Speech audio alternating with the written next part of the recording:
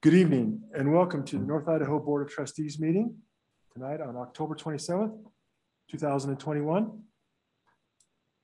We will call the meeting to order. We will have a verification of the quorum.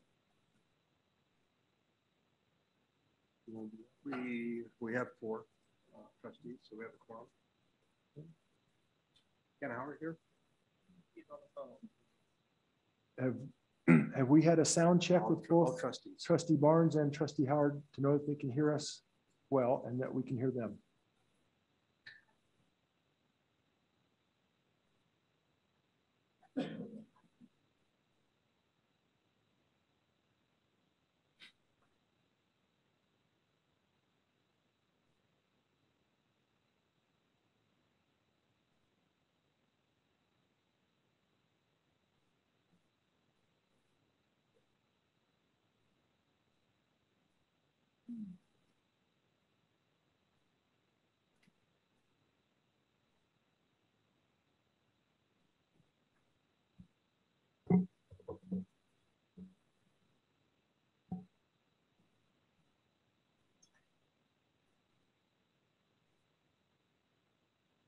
Time to do that.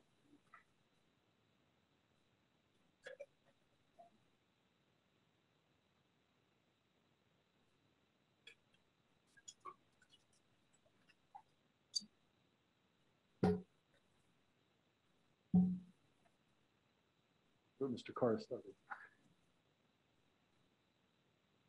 Trustee Barnes, can you hear us?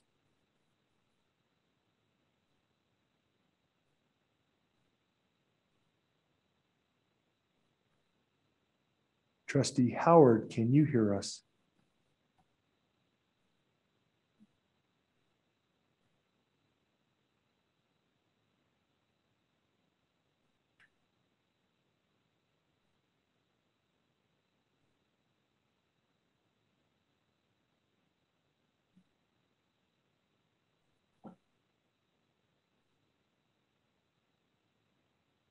Trustee Barnes, can you hear us?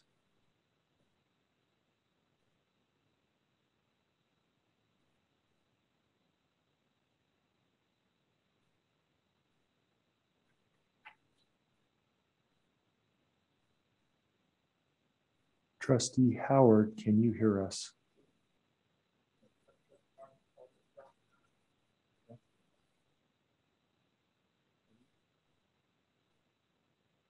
Not hearing from Trustee Howard either.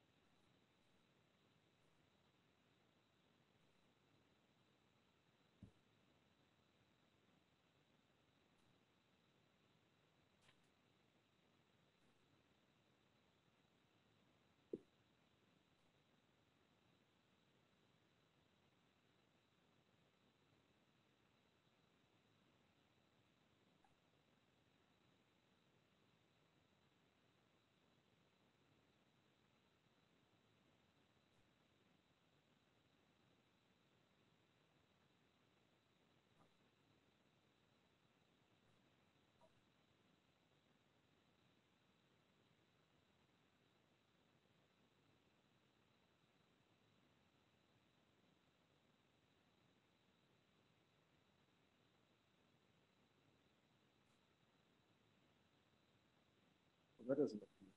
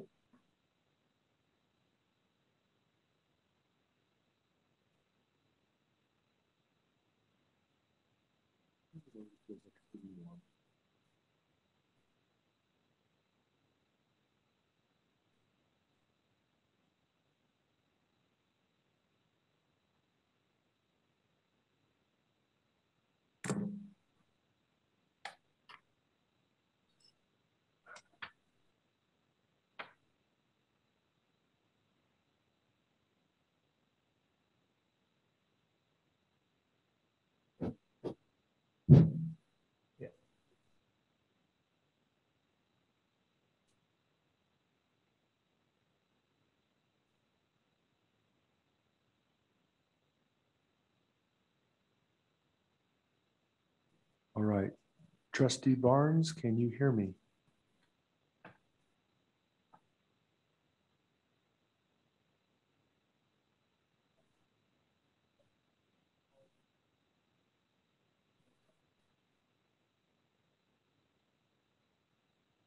Trustee Howard, can you hear me?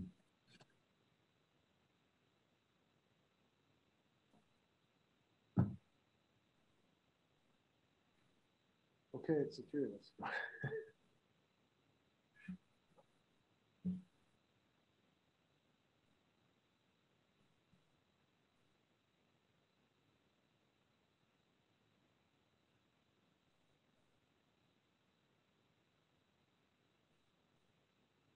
Steve Bond, can you hear us?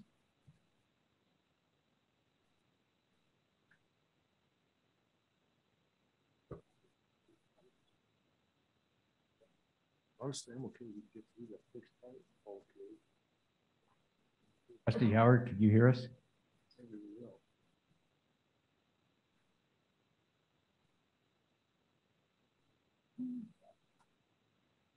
Yeah.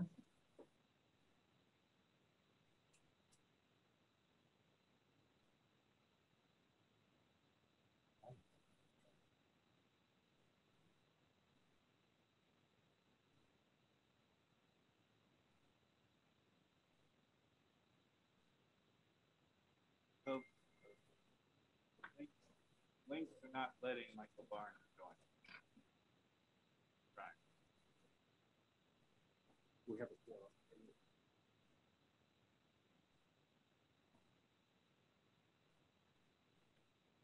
I just lost the trustee. I think he's gonna go too much.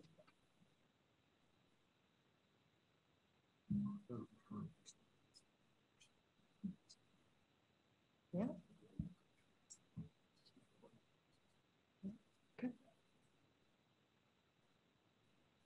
Trustee McKenzie.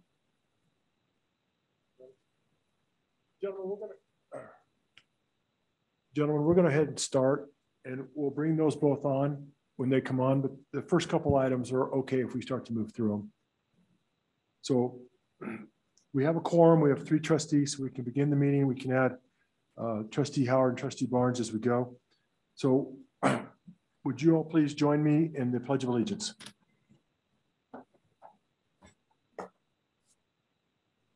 I pledge allegiance to the flag of the United States of America and to the republic for which it stands, one nation under God, indivisible, with liberty and justice for all.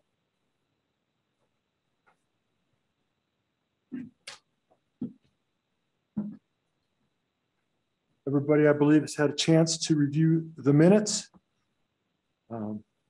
Trustee McKenzie, did you have something that you wanted to say? I do. It's short. Recently, the board's made some very important decisions. Recently, there we go. Thank you. Recently, the board has made some very important decisions, and I was looking over the prior minutes that we tabled last month, and I've watched each of the videos, and I've made some expanded versions of the minutes that I include what I believe to be vitally important details and context resulting from the discussions of those minute by minute from the record. So I just believe these details and context important for future records. All right, thank you. Yeah. Might be a little unusual for the board to do this, but I'm going to make a motion. It's a bit long, so bear with me. Trustee McKenzie has reviewed the meetings in detail listening to all of the recordings in their entirety, and has created an expanded version of the minutes. I recommend approval of the minutes as prepared by the secretary and to have the longer version prepared by Trustee McKenzie be included in the board record. And that's my motion. Do I have a second? I'll second that. All right. Do I have any comment? Mr. Lyons. Mr. Chairman, I do want to note that minutes are just minutes. Minutes are not detailed notes of exactly what was said and done at a meeting. They are just summary notes to reflect the actions taken by a governing board. In this case, the actions are typically the passing of motions. The motion language should be identified correctly in the minutes, and the votes should be recorded accurately in the minutes. There can be a little bit of context, if you will, that just simply indicates discussion was had. The details are actually not necessary. If someone wants to hear the details of the actual discussions and see the actions at a board, what happened at a board meeting, they can go and review the audio-visual record. The audio-visual records for the last number of meetings are available, but the audio-visual records of the minutes are not and should not be the minutes. So unless a motion was not accurately stated in the minutes or a trustee's vote was not accurately recorded, no amendment to the minutes is necessary. So Trustee McKenzie's, I think, elaborated, extended additional context as he saw it being placed in the board records is simply there, but they are not the approved minutes. So that's all I have to say. Yeah, we're not making an amendment to the minutes. We're just having some additional information that will accompany the minutes and will be included in the board record. Are there any other comments or questions? Seeing none, all those in favor, please vote aye. Aye. Aye. Hello? Well, I vote aye. That's Michael. I'm not sure, but motion carries. It's a majority. Who do we have there? Is that Michael or Ken? Who's speaking? I just spoke, Ken. Ken, okay, thank you. Can you hear us? Yes, I can hear you. Okay, very good. Thank you, sir. Yes. Let's go ahead and start with the constituent reports, if we could, please. We will, wait a minute, I need to back up a second. Sure.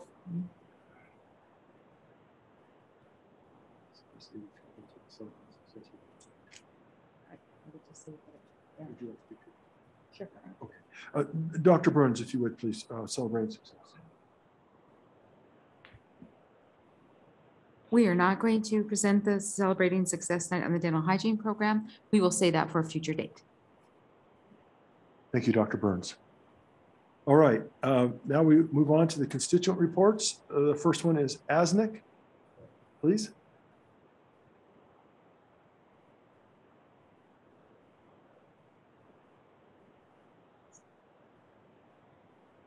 Good evening, board. I have great news for you about ASNIC. And for the past 2 meetings, we've been reviewing survey that students went through, and here are the projects that we looked through and their potential of researching and actually making it happen. The first one is recurring each year, ASNIC Annual Spring Student Survey, improved participation numbers. We would like more students to share their voices and what they would like to improve, what ideas and what they want to see in NIC to happen. Also, academic best practices resolution. We do have draft and we would like to finalize that draft. It's about a better communication between faculty and students, and that faculty will follow the syllabus and will keep it straightforward, and the students will be easier to understand for them what they're expected of. Next is food and vending machine improvements, something that we had conversations for a long time, and we would like to keep those conversations and improve food on campus and for better quality. And outdoor seating actually was mentioned a lot of times. Facilities have a project and ideas how to improve the outdoors, and we would like to collaborate with them and make it happen, provide some ideas. Also, decorations in the classrooms and safety on campus. It's getting pretty dark right now, and the campus is not well light in the evenings. We would like to have conversations with security department and see how we can improve that and maybe contribute as a group to make it safe on campus. Also, make beach more accessible for people with disabilities. There's something for conversation to have, and improve campus community, more events, better contact, advertising, alerts, engage of campus students, particularly is Sandpoint campus. We would like to reach out to that group of students and maybe have a special events for them. And some small projects like awards and recognitions from ASNIC to students, discover students who are worthy to get a small award and recognition for what they do. Maybe they're not part of ASNIC, but they're part of making this community better. So also we're working on Kootenai Hospital request. They requested to create a graffiti thanking the hospital workers and healthcare workers. And I created a design for that. It's been approved. And we also, hospital provided spray paints, and all expenses are covered by hospital. So we're working on that right now. I'm open for questions. Trustee Wood. Thank you, Mr. Chair.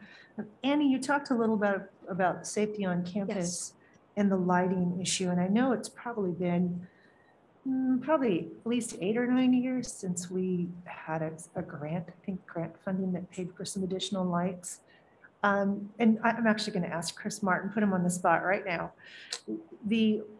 At the time, the lighting was very specific. And I don't know if the students have come up with an area they're concerned about. No, they were just saying about entire campus. There are some lights that lead to the dormitory. Overall, it's pretty dark outside. So there's areas that are lit around the sub and I believe gymnasium. So that's pretty light, but other than that, it's pretty dark. Okay, Mr. Martin, do you have anything to add about the lighting we did install and what you see as improvements? I would just share that we're happy to collaborate with ASNIC on that, and just recognize that our security department 18 months ago did an audit of all the lighting on campus, and we have worked to remove the canopy around some of the trees to make it lighter, and we've replaced a lot of the lights with the high-powered LED lights. But to Annie's point, we're not finished and have more work to do. So between working with ASNIC and security, we will definitely be happy to collaborate on how we can improve the lighting. Are you done? No, that's it. Well, I had a question along that point. I guess I do have another question for you, but how, I want to try to articulate this question correctly, but how many security personnel do we have?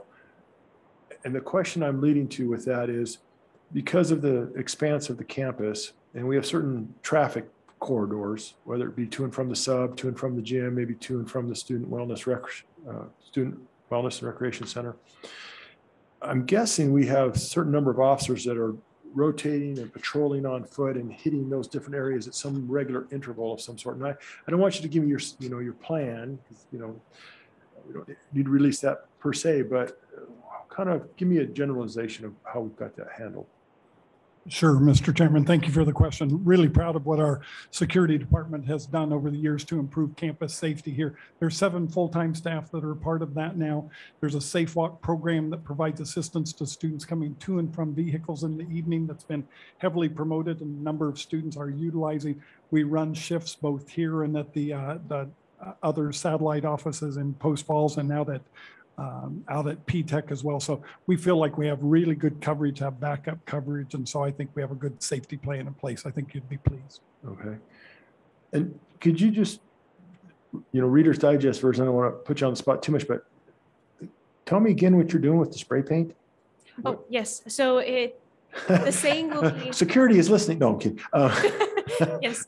So the idea is to create a saying that says, "We love our healthcare heroes," and just to thank all healthcare heroes and people who work in that industry. And it will be basically the wording with some patterns and the words on the street. It will be near Kootenai Health on a north, I believe, north entrance. So it'll be near that So area. on the asphalt Yeah, itself. the asphalt. Okay, thank you.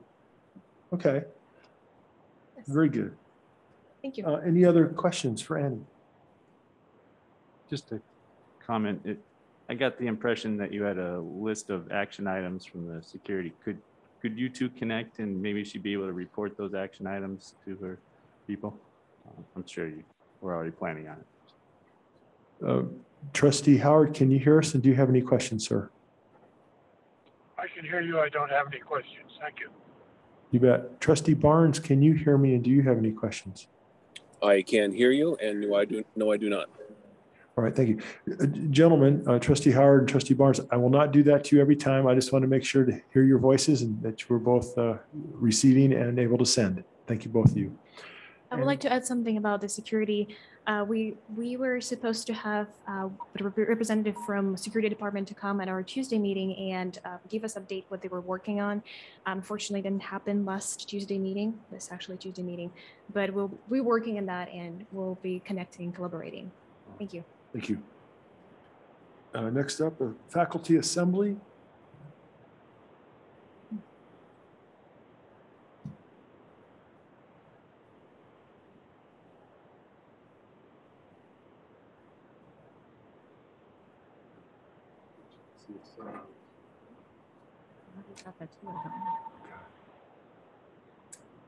Good evening, Board of Trustees, community members, special guests.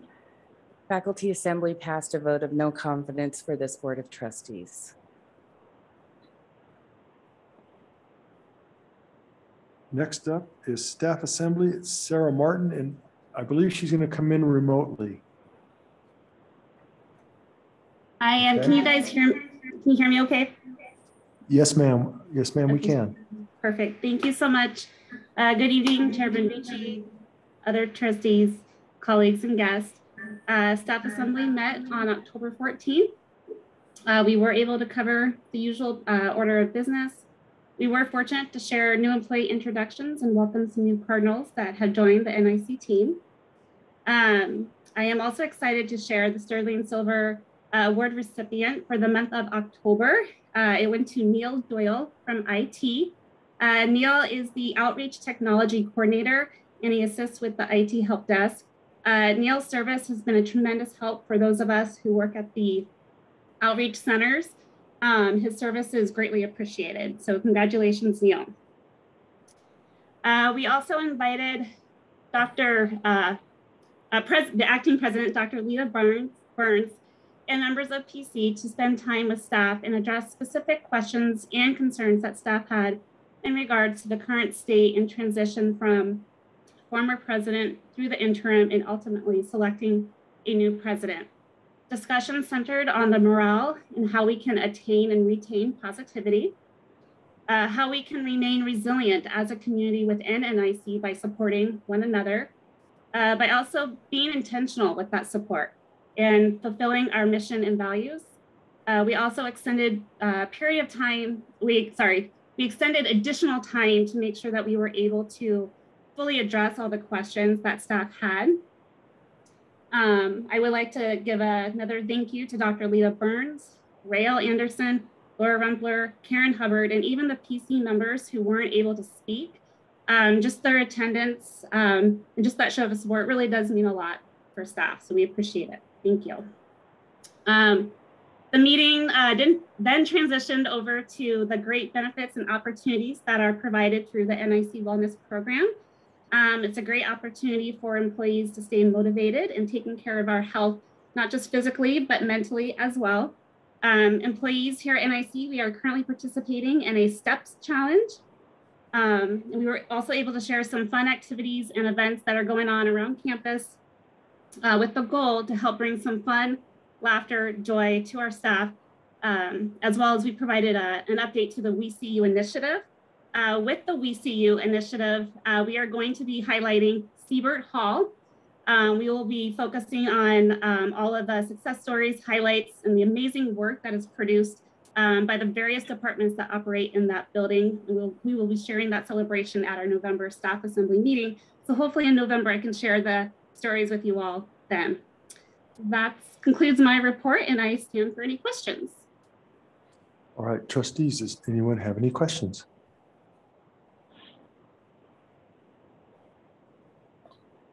Oh, Sarah, I don't see any and I don't hear any. So thank you very much for your report, and you have a good evening. Thank you. You as well. Next up, Senate.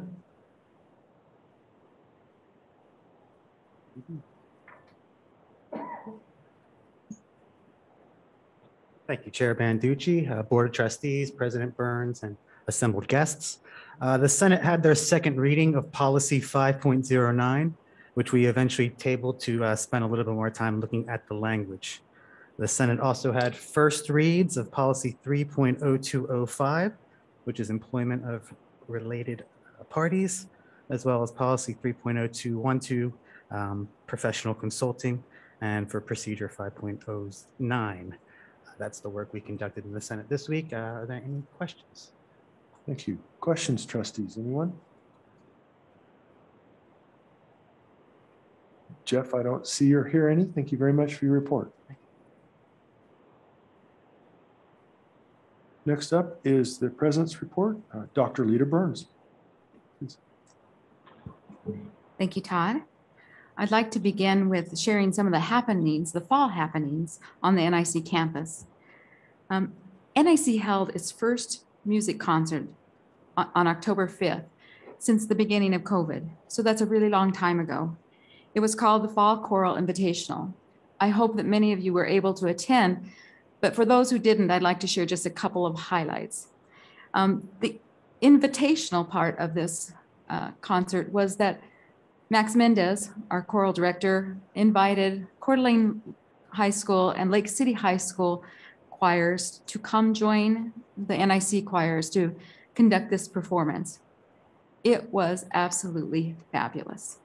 All three, 4 or 5 groups, in addition to a 5-piece brass band, performed.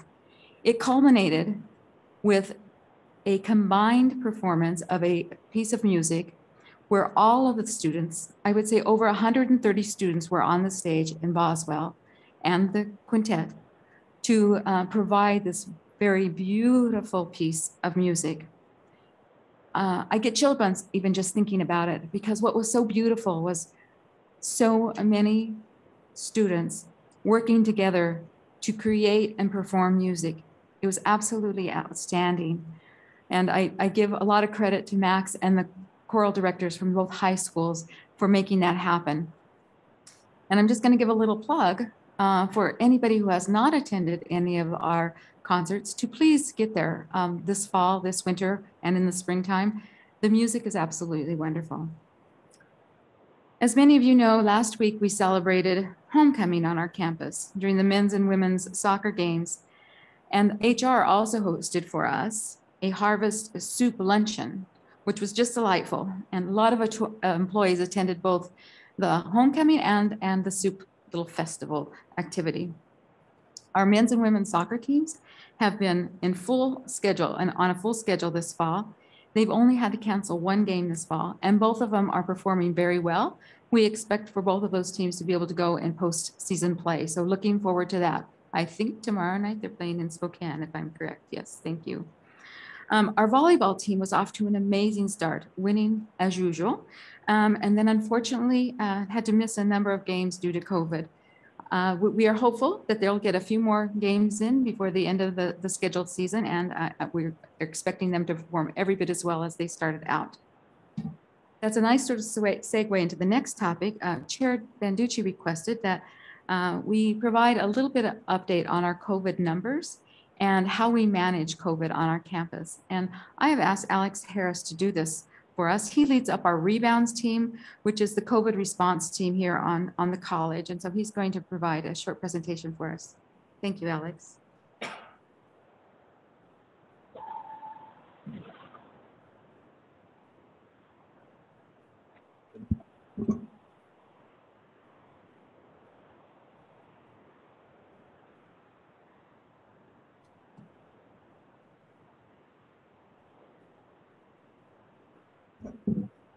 Chair Banducci, members of the board, President Burns, Barrister Lyons. It's a pleasure to be here tonight in front of you. Dr. Burns had asked me to provide an update on where we are with COVID. I'd be remiss if I didn't mention the number of employees here that have been working since almost 2 years on the rebounds team to talk about all things COVID at least once a week, if not more. And then also our student COVID response team made up of about 10 employees who do the contact tracing for our students, and our employee contact tracing team, which is made up of one. Thank you, Melanie, in HR. All their work, it has been amazing, and it's been on top of what they're already expected to do. So I just have a brief overview. First 2 slides are some numbers, what we've gone through, and then an overview of our protocols.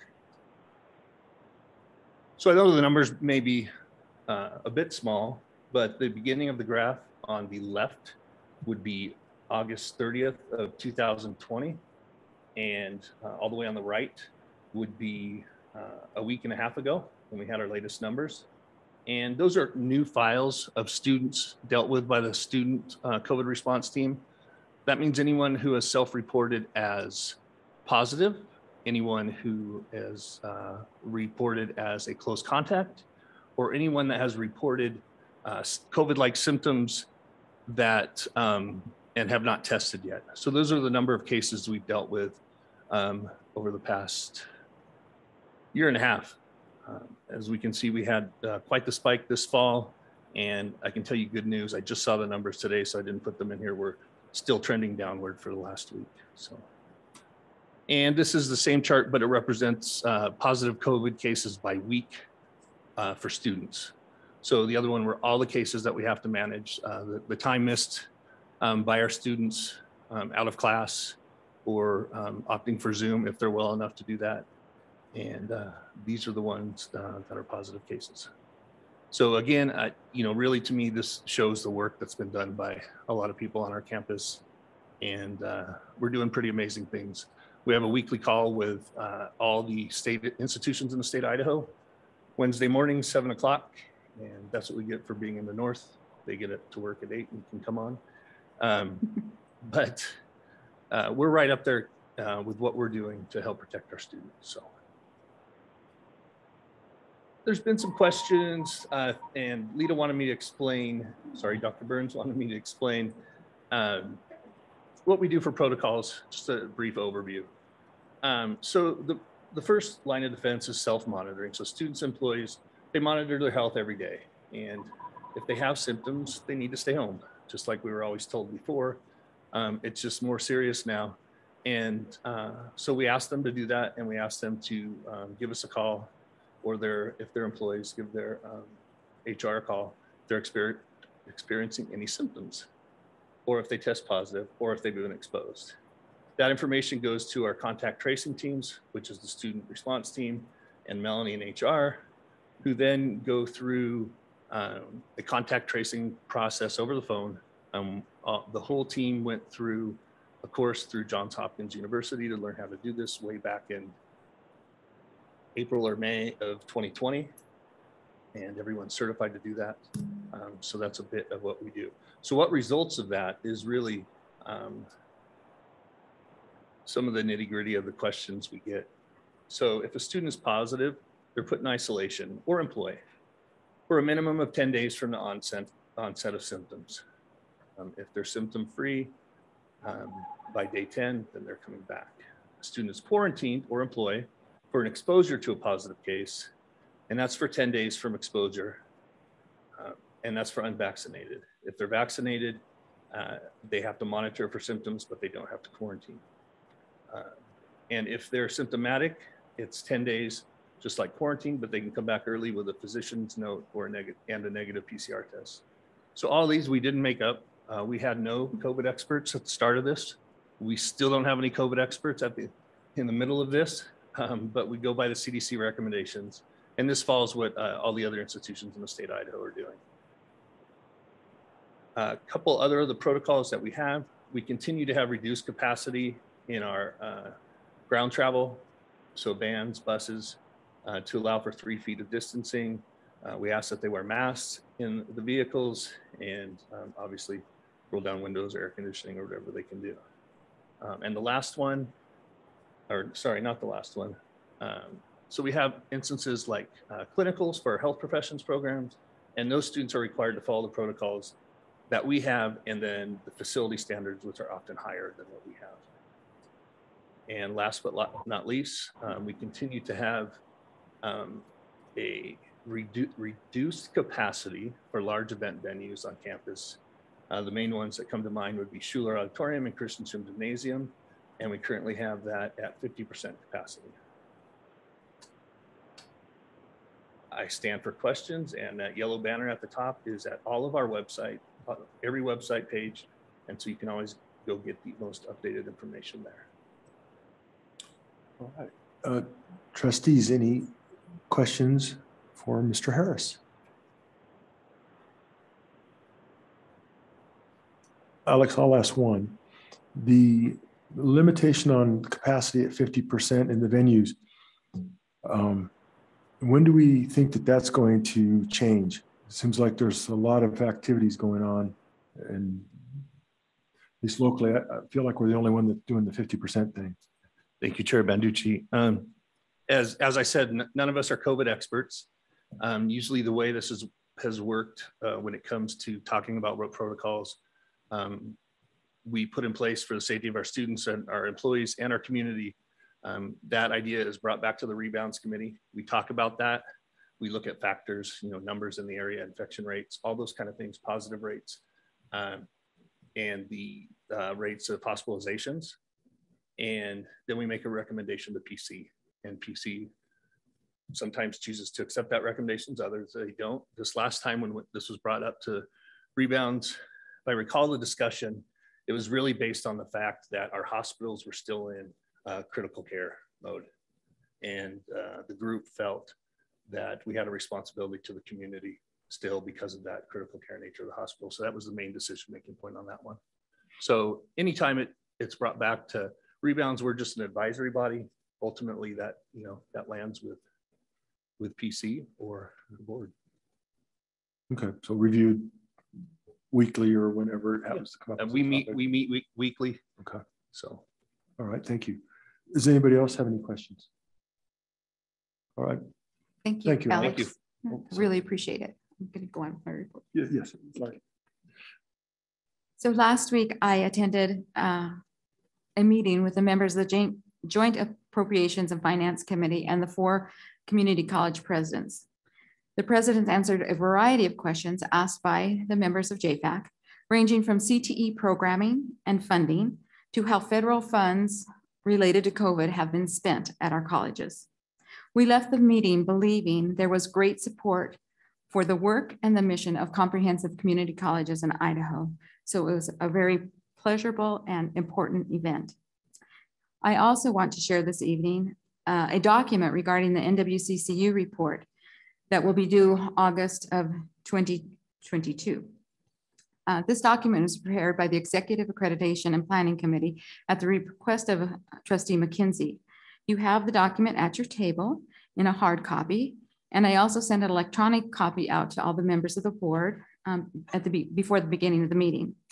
Now, I will not be going through every point on this document. It's rather lengthy, but I do want to speak to some important elements in the document. As you know, I am critically concerned about NIC's ability to remain in good standing, a status the college has had since 1950. I met with Chair Banducci on August 24th to discuss with him my concerns about the lack of progress the board has made toward fulfilling the commitments to NWCCU in the letter submitted to the colleges, submitted with the college's official report. The report was filed June 10th. The report was NIC's response to the commission regarding a formal complaint. I also addressed my concerns about accreditation during an executive session when the board was considering appointing me as acting president. NWCCU requested an ad hoc report focusing on eligibility requirement 9, governing board, and specifically the commitment and actions to be taken by the college's governance and administrative leadership as described in the evidence presented in the board's statement to agree to readdress its roles and responsibilities in relation to college administration. We are looking to the board to completely fulfill the commitment they made to the commission. There is a heavy dark cloud of uncertainty hanging over this beautiful campus of ours. Faculty, staff, and students are concerned about NIC retaining their accreditation status. All departments and divisions work daily to ensure their actions, behaviors, and processes support the mission and values of NIC. That is how accreditation standards and eligibility requirements are upheld. Our employees know that there's nothing more that they can do to protect NIC's accreditation status. Our future lies in the hands of North Idaho College's Board of Trustees. You need to know that students and community members are calling with greater frequency about NIC's accreditation status. We respond by saying, right now, heavy emphasis on right now, NIC is in good standing. Unless swift action is taken by the board, our response will likely change in the near future. You may think that I am speaking as an alarmist. Let me assure you, I am not. I have not served as a commissioner for NWCCU or been a part of their decision-making process, but I have been frontline in accreditation processes for over 30 years now. And again, I assure you, the commission will be looking for a pattern of evidence, not a promise of changing behavior or practices. I and others are willing to assist this board in any way we can to help you fulfill your commitment. And lastly, I want to take the opportunity to thank the board for appointing me as acting president of North Idaho College. It has been an honor to serve the students, the faculty, and staff, and to work with this board. I have truly been humbled by the support that I have received during my tenure as president, and I thank you all from the bottom of my heart. I wish Dr. Savelli success in his new role, and I offer him my support as the Vice President for Instruction. Thank you. Thank you, Dr. Burns. Are there any comments or questions from any of the trustees on Dr. Burns's report? Mr. Chair. Trustee Wood. Thank you. Well, first, Dr. Burns, I want to thank you for your service, not just in the last month, but in the decades that you have served NIC. You have been invaluable to us. And I know you still plan to retire in January. But what I know about you is that how much you care about NIC. So I think we'll see you. I think we'll see you around. And we'll certainly call you to serve on all kinds of committees as a volunteer. I would just quickly want to question you. You've given us this roadmap on accreditation, which I greatly appreciate. You have the last bullet points on the last pages. Seems to me that's what we should focus on. I don't know if we have time before Dr. Burns retires, but I think it'd be worthwhile for the board to work with Dr. Burns and Mr. Savelli in a workshop and focus on what's been presented to us tonight.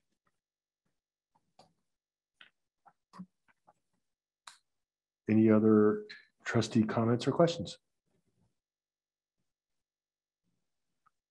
If not hearing any, I have a couple quick ones. First off, thank you for sharing with us about the chorale event.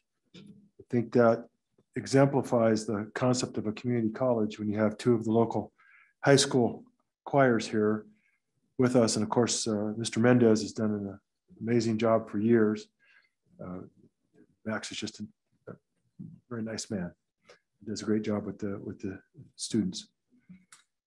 Also, homecoming was a big success. I happened to catch the men's game that we won 2-1. I'd like to thank those that manned the grill. I sampled hamburgers and hot dogs. So it was nice to have the lunch and the visit with many people, several sitting right here in front.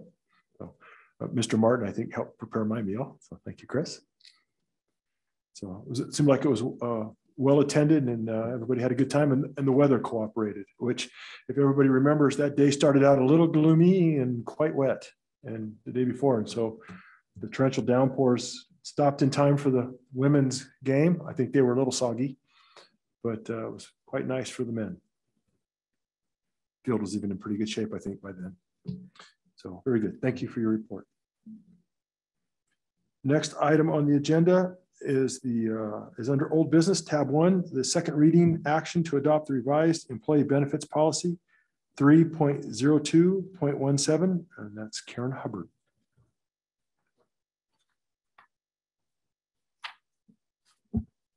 Good evening, Chair Banducci, trustees. Tonight I'm presenting for a second reading, policy 3.02.17 on employee benefits, which was formerly titled fringe benefits. As I mentioned last month, this policy has been reviewed by HR, payroll, and President's Cabinet, and has gone through 2 readings at the Senate, where it was approved to bring forward to you. As this is the second reading of the policy, I'm requesting the board consider a motion to adopt the proposed revisions. And if you have any questions, I'd be happy to answer those. Trustees, are there any questions for Karen Hubbard? Is Trustee McKenzie. Has this board not been responsive to adapting policies with regards to benefits? I'm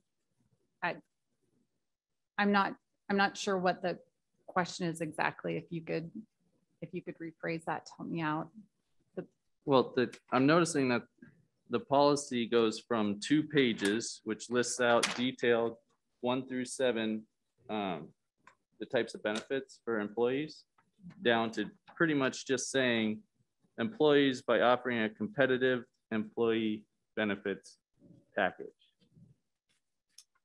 So I'm just wondering why, I mean, has there been something like, for example, retirement plans that have been asked for of this board that this board has not timely responded to? No, I don't think that's the case at all. Trustee McKenzie, I think what you're seeing are a couple of things. This, the policy that we're updating is quite outdated. You can see that its effective date was in 2000. And at that time, our benefits looked a little bit different. And so did perhaps the approach to writing policies, where now we tend to write our policies with a general statement and provide a lot of details and process in the procedure. And we've moved that content that's currently relevant into the procedure to be consistent with our approach to writing policies currently. In addition, some of those benefits aren't currently relevant. And so they have been excluded from that procedure because of that. We did add an additional procedure that spoke specifically to retirement plans so that we could make sure to include and clarify that information for employees. And the rest of the information related to current employee benefits, which are evaluated each year and put forth through the budget process in the spring. And that's what you would see each year as a board in terms of employee benefits. Yes, that's where I just take issue with, as in things can just change in a procedure on a whim with no input. The board only has policy input. So I guess I just disagree. Mr. Chair. Chair Banducci, when you get a chance. Go ahead. Okay. Trustee Barnes. Yes, I agree that policy should be very short and concise statements.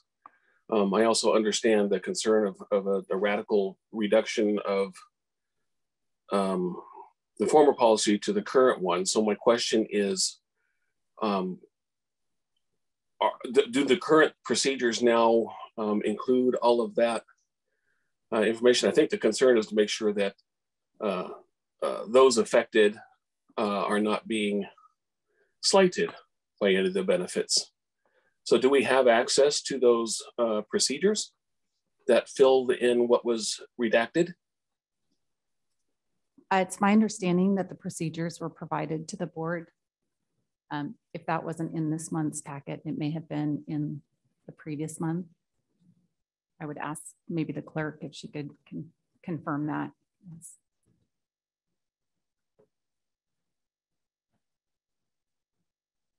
Mr. Chair. Trustee Barnes, did you have anything further? No, I do not. Okay, thank you. Trustee Wood. I think, well, this is our second reading, and maybe the confusion is that the board does not approve procedure. And so this is just one of the normal policy updates that are brought to us on a monthly basis. And so with that, I would make a motion to adopt policy 3.02.17. All right, I have a motion.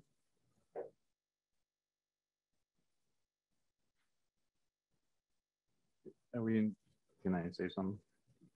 One moment, please.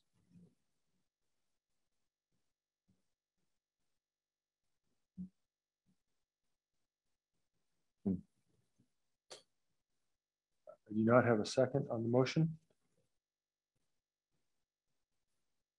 Okay. Can I provide board? Sorry. The motion to approve is not seconded, so I don't know if there's any required discussion at this point.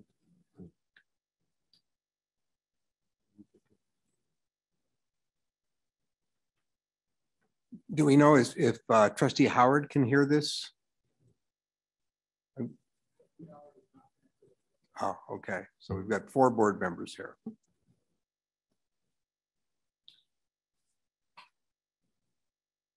Mr. Chair, seems that we'll. Just sure, please.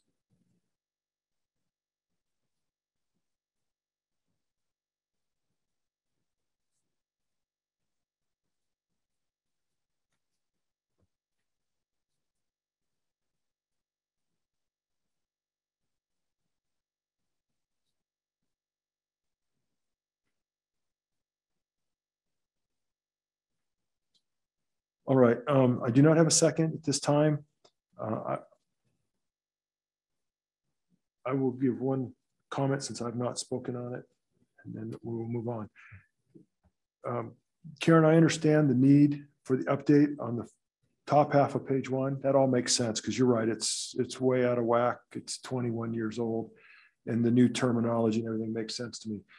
I think I'd like to see personally some sort of compromise. How many pages are the procedures normally? About 3, 4, 5, 6 pages? Do we know? They vary, Trustee Banducci. Okay. They vary greatly from one to the next. So because they're more detailed, they go more in depth and have all the breakout and all the information. That's correct. What would be nice, I think, is a policy that can stay short, 1 to 2 pages, but does have the highlights of the topics, which they do have here, that are relevant and still current, and maybe just a quick synopsis like you have for us, and then you can have the accompanying procedures that expand on those. Does that make sense? That'd be a compromise between the two. Rather than me getting down to one sentence, I'm down to something short, updated, and then we have the procedures to back it up. Am I making sense? Sure.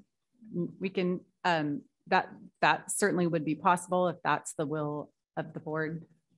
Just my feedback. I think that'd be helpful to me. And I don't know whether it sounds like not everyone has the procedure in front of them to speak to, but it might. I do not. Okay. I don't know that anybody does, to be quite frank. It doesn't appear. Chair Banducci. Yes. If I may, yeah, if I may, as I said, I do believe that policies should be short and concise and directive from the executive level, as a policy should. I just, wanted to see a policy a little bit more fleshed out than just a one-liner. And so I kind of agree with you, Chair Banducci, that it'd be nice to see a little bit more meat to that policy. Okay. All right. That would be something I could more vote towards. Okay. I think we're there. Okay. We will revise and return this policy to you in a future meeting. Yes, ma'am. I appreciate that. Thank you, Chair Banducci. Thank you. Chair Banducci. Dr. Burns. I just would like a point of clarification, I think, to help us with the many policies that we will be bringing forward. As you know, a year or so ago, we adopted a policy that had us review sections of our policy manual a year at a time. And so we will be this year bringing forward a number of policies out of section 3. And we probably need some guidelines. I'm curious as to when this was presented as a first reading, it's typically after it's presented for the first reading, the feedback and comments are given to whoever is presenting them so that they can work through any concerns in hopes that during the second reading that the policy would be approved. So I'm just curious about if we're going to continue that process, and I'm going to suggest we continue that process because this now will delay the adoption of this policy. And we have more policies coming forward. So I just would like to get some very specific direction from the board in regards to the first and second policy. And as you know, when a policy is sent back, not only is the author or authors of the policy, will they go through it, but it will now need to go also back to Senate. And so it'll have to get on the Senate's agenda before it comes forward another time. So just in terms of expediency and efficiency of both the board's time, especially the board's time, I think that we would like some direction. We would need some direction. Let's chat about it right now if we may. Two things from my point. This got put, it was a little bit lower priority for me. We've had a lot of things going on. So I hadn't really looked at it or reviewed it very closely.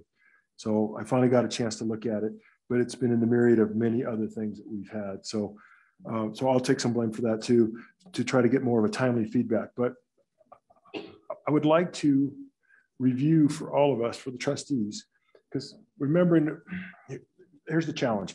In theory, we act as a group and nothing gets done unless there's at least 3 of us that say it.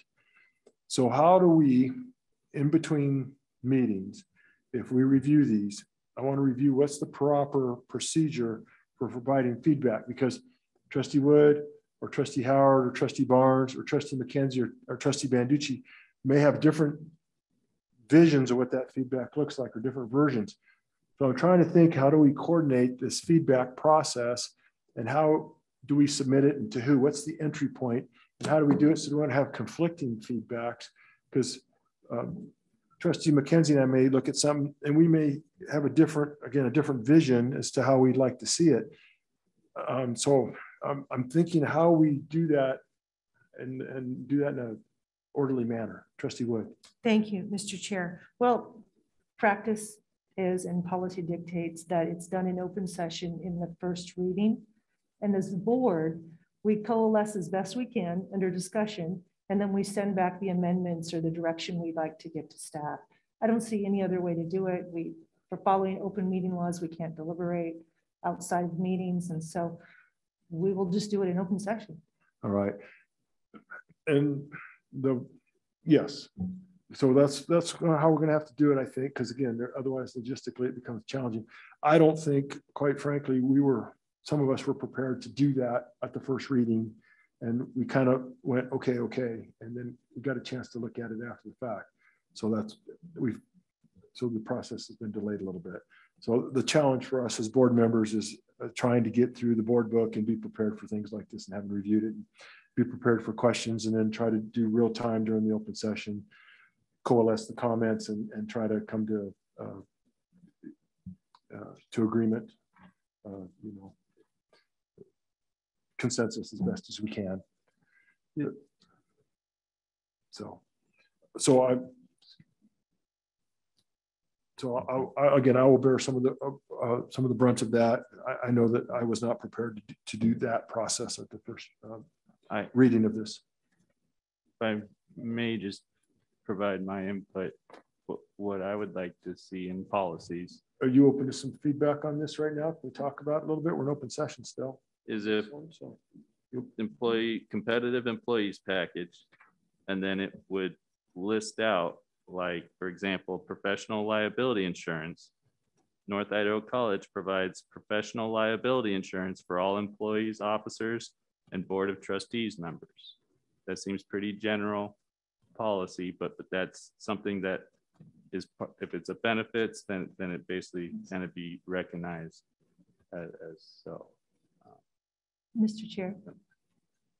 Trustee Wood. I would just state, per state law, we're not allowed to be in any employee benefits. We just simply are not subject to that. So we cannot be written into policy. Well, then let's update this policy then. I'm not saying we should, but I'm saying I was just reading it as it is right now. No, I understand. But we just are not allowed in any way, shape, or form to be subject to any employee benefits.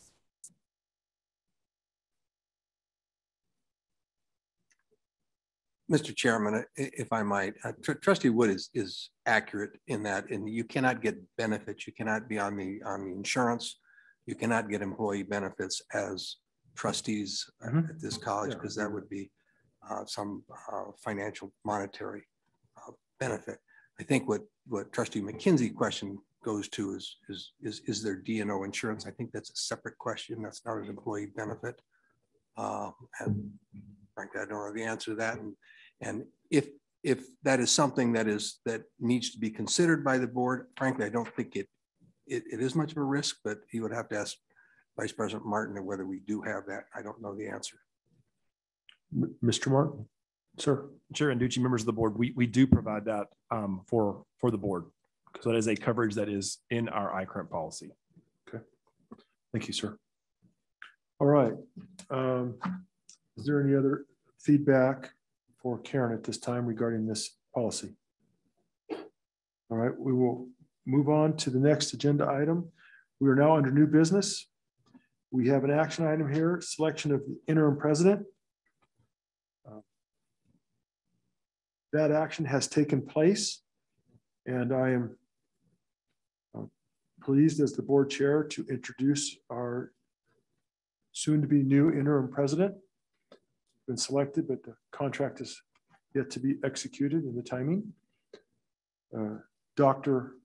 Michael W. Sabali, PhD. Board Chair Banducci, trustees, assembled guests. Oh, I said that wrong. I'm sorry. EDD. EDD, my mistake. Sorry. I am humbled and honored to be standing here today. I applied for this position because what we do at North Idaho College matters. I appreciate and am so thankful for all that the faculty and staff do here. And I will listen to you, and I will be visible, and I'll support you. North Idaho College is about access and opportunity, and that's important to me. And I live that, and it's my passion. I have students on a team that I'm coming from that wouldn't be in college if it wasn't for what we do here and the opportunity and the access that we give. And I am so thankful and excited to be working with some great people. I talked with Rael today, and I'm excited to work with the foundation because raising funds and that fundraising eliminates barriers to attendance. North Idaho College and our accreditation is important to making sure that students and learners have those opportunities that they need.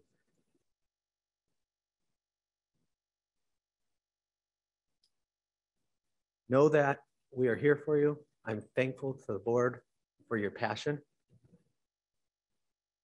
What's going on shows that you care, that this community is important. And what separates us is very little compared to what brings us together. And I look forward to working together to support and bring this community together. Thank you for your time tonight. Thank you, Dr. Sabali.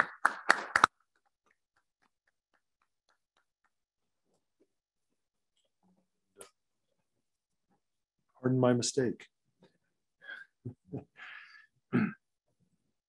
I don't have a doctorate, so. Next item on the agenda is an action item regarding the approval of the presidential search firm. It's got my name by it, but I'm not sure I'm the one that starts that discussion. I'd be happy to start it. Well,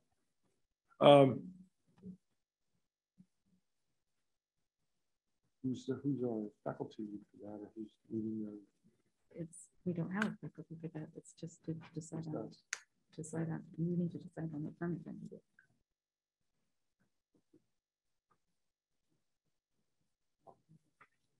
Okay. Okay.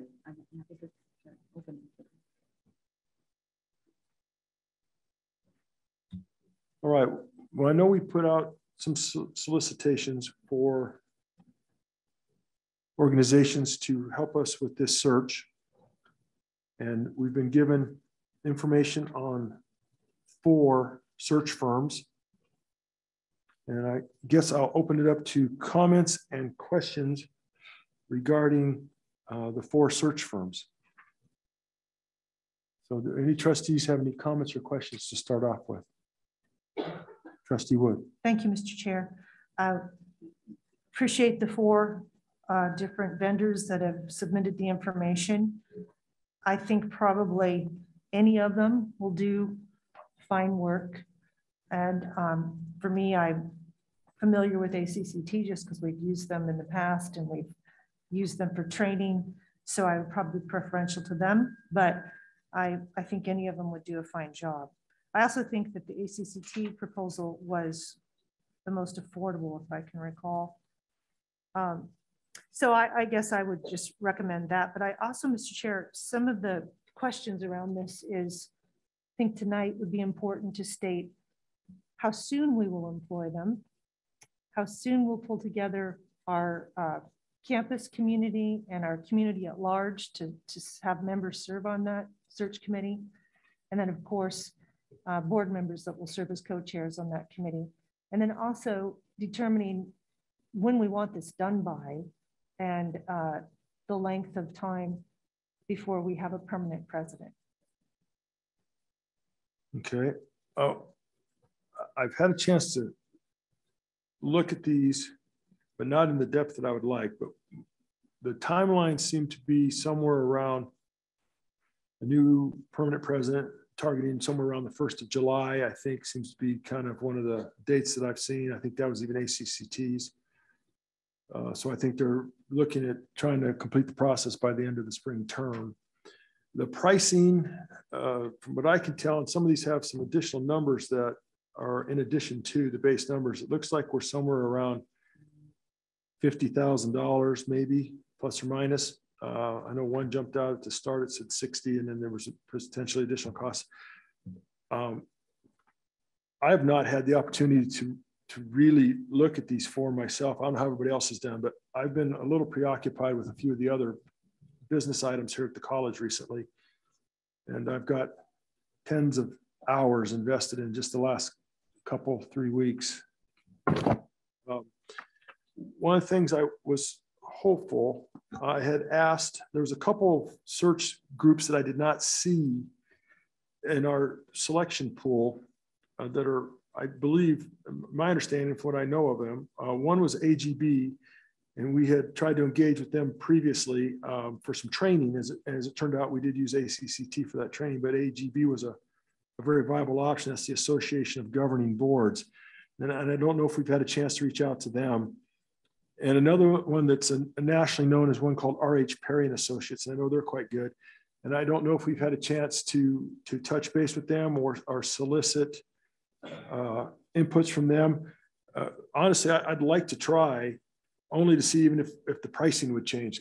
It's pretty high right now, and I'd like to see if we can do anything with that. But I know those are both respected. I am familiar with ACCT also, like you are, and worked with them, and they did come do some training for us. And I know you and I have been to some of their events. I'm not familiar at all with the other three, Greenwood Asher and Associates, the Poly Group, and Gold Hill Associates. I honestly know nothing about them whatsoever. So I don't know how the other Trustee Wood, Trustee McKenzie, Trustee Howard, and Trustee Barnes are, but right now I would feel I'm totally throwing a dart against the wall and seeing what it hit. And I would still like to know too if we can have AGB and or RH Perry as options and what their price would come in at. So we have a meeting on November 15th and we have a meeting on December 15th, but maybe we could try to target November 15th to pick a company. And if we can get responses from AGB and RH Perry, I think that would be nice. But that's my thoughts. Anybody else have comments or questions? I have comments when you're ready, after the trustees spoken. Yes, ma'am. Trustee Barnes or Trustee Howard, do either of you have any comments or questions, sir? Chairman Banducci. Trustee Barnes. If nothing more than just an opportunity to continue to review what we've got and buying some time to see if any of those other two or three you'd like to see can chime in. I need more time to review those. All right. All right. Thank you, sir. Trustee Howard or Trustee McKenzie, either of you have any comments or questions? And then I'll go back to you, Trustee Wood. You're not both spoke. All right, Trustee Wood. Thank you. I don't have a problem with the 2-week window to November 15th for a little more time. I am curious though, the process so far, how did we solicit? How many replied and how many are available to us? Maybe. Dr. Burns, yeah. Could you update us, please? Chair Banducci, Chair Wood, or Trustee Wood. I would actually like to invite Karen up to speak because she did the legwork and on this particular project. So it was in response to the request to solicit some firms for you to review. So Karen? Yes, Chair Banducci, trustees. This is where I thought we'd start. That's why I didn't. We, based on the board's request to identify some search firms and bring proposals to you for this search, we reached out to Idaho colleagues around the state and got a handful of recommendations and their feedback based on recent searches that they have done for presidents and other executive positions. We identified a handful of firms and contacted them. ACCT was on that list. There were 2 others that declined to submit a proposal to us. We also, we considered, because we've had recent experience with AGB, we considered contacting them and chose not to, both based on our own recent experience and based on feedback from colleagues around Idaho. So from there, we also responded to an incoming request, someone who had contacted us based on what they had seen in the media.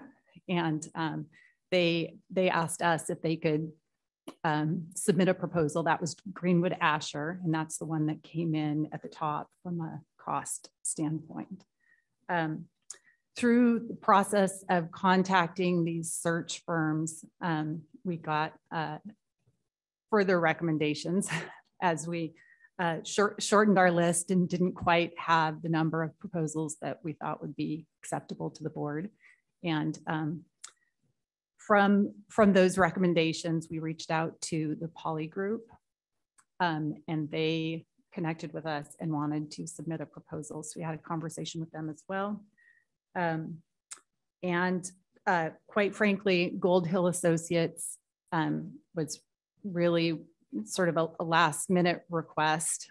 And we didn't have a chance to connect directly with their consultants, but they are a community college search firm and without any specific recommendations. So okay, that's how we got the list we have. And we had three others, or three in total that we reached out to and declined. They declined to propose. Yeah, in fact, small backstory between Dr. Burns and I completely missed Gold Hill Associates initially. She had told me we had two and we were hopefully getting a third. And then we got them. I said, okay, I see the three. And then she came back later and said, no, there should be four. And I hadn't seen the fourth, and that figured out that was my oversight because I wasn't looking for a fourth. So I kind of missed that one entirely. Right. That was the last minute. Yeah. So, so I have no idea about them for sure. Yes, Dr. Burns. Chairman Ducci, again, I understand this is an important decision for North Idaho College in terms of selecting the firm that will help us lead the search for our next president. And we want to select somebody who will be here for a long time. And so I think this process is important and certainly would want the board to have the time that they need to review these proposals that we have before us. I will ask Karen if she could immediately reach out to the Perry, R.H. Perry, I believe, firm as well, and see if they would get us a proposal immediately. I will, though, make request that this is decided at the November board meeting. And I ask that because it takes a long time to do a comprehensive search for a president. We will be, as you know, recruiting community members, faculty and staff, and certainly have this search process led by our Board of Trustee members. And we have to give adequate time. We actually, during the request, asked that the firms be able to provide us a plan to execute that would really allow us to be naming a president by the 1st of June. We did that very intentionally. And the reason for that is, as you know, we have a couple of other key executive positions to fill as well. My position as Vice President for Instruction is one of them. We still have a Dean of Instruction, General Studies that we need to fill. And it would be helpful if we could have a president named and get the president involved in at least being able to interview the candidates for the Vice President for Instruction. If we don't begin this and start with the president as early as possible at the end of May, 1st of June, it will delay all of the other appointments that we will have to make or hires that we will have to make. And so just in terms of having enough time to do this thorough search, I would really urge us to have that decision made for the November board meeting so that we can turn the work over to the search firm immediately, knowing that we are going to get into 2 major holidays and a lot of people are out and hard to get a hold of, and it makes their work even more difficult. So I just want to make sure that we give adequate time to these search firms to do the job that they're planning to do for us. All right. Now, I do, we can certainly target that. I guess it's hard to ever guarantee anything, but we can certainly target that. I have no problem with that. I know you guys, I say you guys, it sounds like we've had some concerns about AGB, but I'll be candid. I still think I'd like to see a submission from them if we can, please. If we could do that. I'm hoping that the negative experience that we had was a one-off. AGB has a pretty good reputation, but now you've said that maybe some folks here in Idaho maybe weren't as satisfied with them either. And they may disqualify themselves, or they may not respond, or their price may do it for us. But I'd like to see it, I think, as a data point if we could. Okay. If we could do that. I think then that would hopefully give us 6 options, and hopefully we can certainly pick one from there and feel comfortable with it. If either of the other 2 even respond. Chair Banducci, if you allow me just one other Yes, yes, please. comment. In all of my conversations with the consultants from these search firms, they all certainly seem to think that this was an urgent matter in terms of getting a search underway, given the timeline. Executive positions at colleges turnover in the summer. And so most leadership, folks with current positions, leadership positions, would want to give ample notice to their current institution. And so a decision would need to be made for them much in advance of the end of academic year. And so really finishing up the search in around the March timeframe or earlier even would be ideal. And they also comment on the earlier you start, the better your pool may be. Okay. The other item that I just want to mention for the board's consideration is to emphasize what Dr. Burns shared in terms of the timing of both the presidential search and the vice presidential search, vice president of instruction, that would follow that, and that if the board intends to stagger those, that we ensure that that decision is clearly documented in our meeting minutes, so that prospective candidates for those positions understand that the new president will be selecting the new vice president, and that would be something that candidates for both positions would value. Karen, if understanding that people want to provide the appropriate notice, but then I would suspect even with the notice, if the relationship is right, they would want to complete the term or the spring semester, whatever. So a person could come on 1 July, 1 August. So anytime in the summer would be the movement time. Is that kind of how I'm understanding that? And they would assume in preparation for the fall term to start, as long as they're in place. That Sure. I think traditionally presidents start right around the beginning of the fiscal year. And that's when those transitions are typically made. If you look at the last 2 presidential transitions here at North Idaho College, that would hold true. I believe those were about July 1 transitions. okay. And is that normal fiscal year for colleges? Because government, we're October 1st for fiscal year. We do it a little different, at least in the military, in that the normal government runs starts new fiscal year on October 1st. So I didn't know if that was the norm, how we've done it, because I think July 1 is kind of our cycle, or that's an educational thing, or maybe just how North Idaho College does it.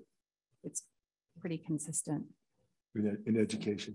Okay. Yes. And so, perhaps the incoming president could come on board even in advance of that, which would give them then more opportunity to participate in the selection of the vice president. Okay. All right. Mr. Chair. Oh, Trustee Wood. Thank you. I think the intention of the board from the very beginning, when we realized we were going to fill the position, is we would do it judiciously. The timeline that's been laid out is familiar. And it would make sense that the search would be done by March, no later than April. We would have time to interview candidates, offer a position. They'd be finishing out their year, their academic year, and then we'd hopefully have them here even by June 1st, sometime in June. We could make accommodations for sometime in June. My concern, I'm willing to go along with 2 weeks to give the rest of the board more time to look at proposals. I don't have a problem with that, but I did come prepared tonight to make a decision. I did read the packet. So I'm really not wanting to go beyond 2 weeks. We need to get the process started. So that's one of my concerns. And then I would also like us to visit the other questions I had for the board, that we need to make some decisions about the process itself. Okay, did you want to talk about that tonight, the process a little I bit? would like to. We know we will come together probably in a special meeting and we will work in a workshop environment to pull together constituent groups. And that'll be after we select a search firm. But what I think is really important tonight is that we have 2 trustees appointed to serve as co-chair. And I have said in the past, what I think would be best for the campus, for the community, for the institution, would be for yourself and Trustee Howard to serve as co-chair. And I don't know that I need to make a motion on that. You know, the board can really just agree that that's the direction we want to go. Okay. Are you okay just to discuss it that way? Mr. Chairman, yeah, I think you are for the moment, because when you're ready to select the committees, then the board will have to get together and agree on the committee structure. Okay. Is there any comment or question on that discussion for what Trustee Wood has proposed? Trustee Barnes or Trustee Howard or Trustee McKenzie?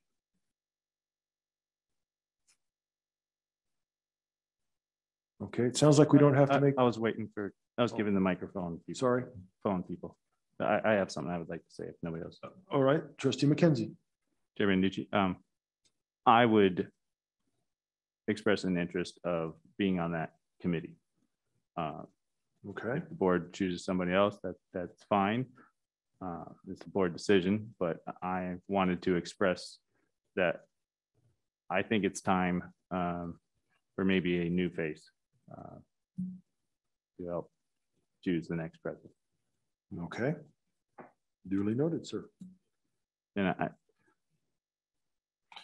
all right, anything else?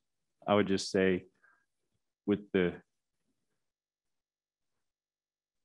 recent actions is there's a grave difference of opinion on who should lead this institution.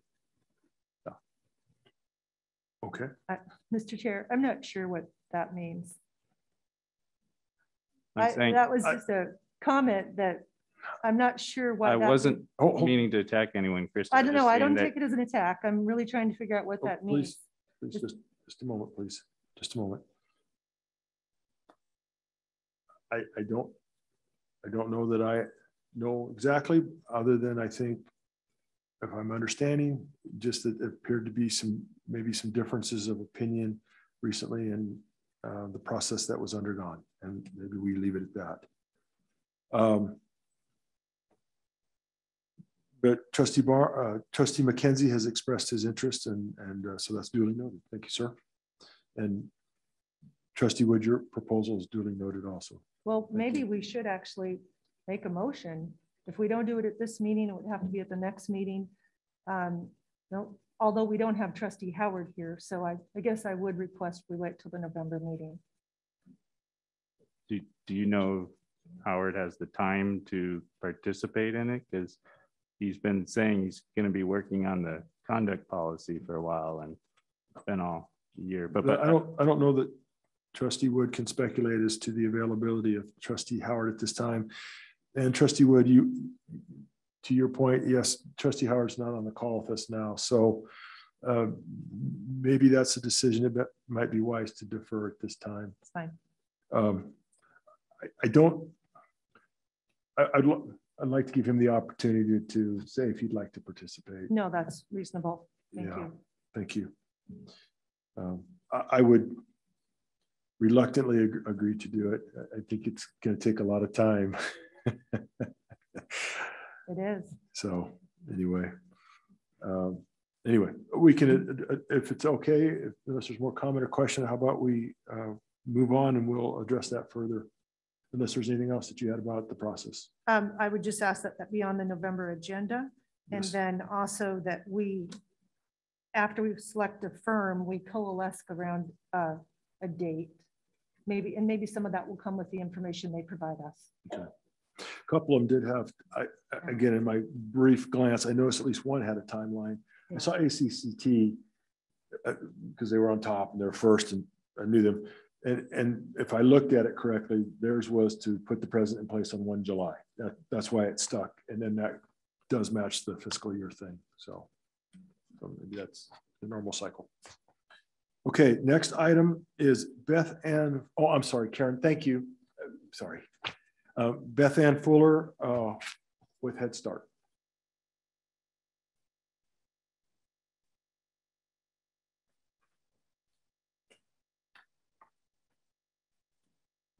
Now, Beth Ann, is this the War and Peace novel night, or is this the Reader's Digest novel night? Reader's Digest. Ah.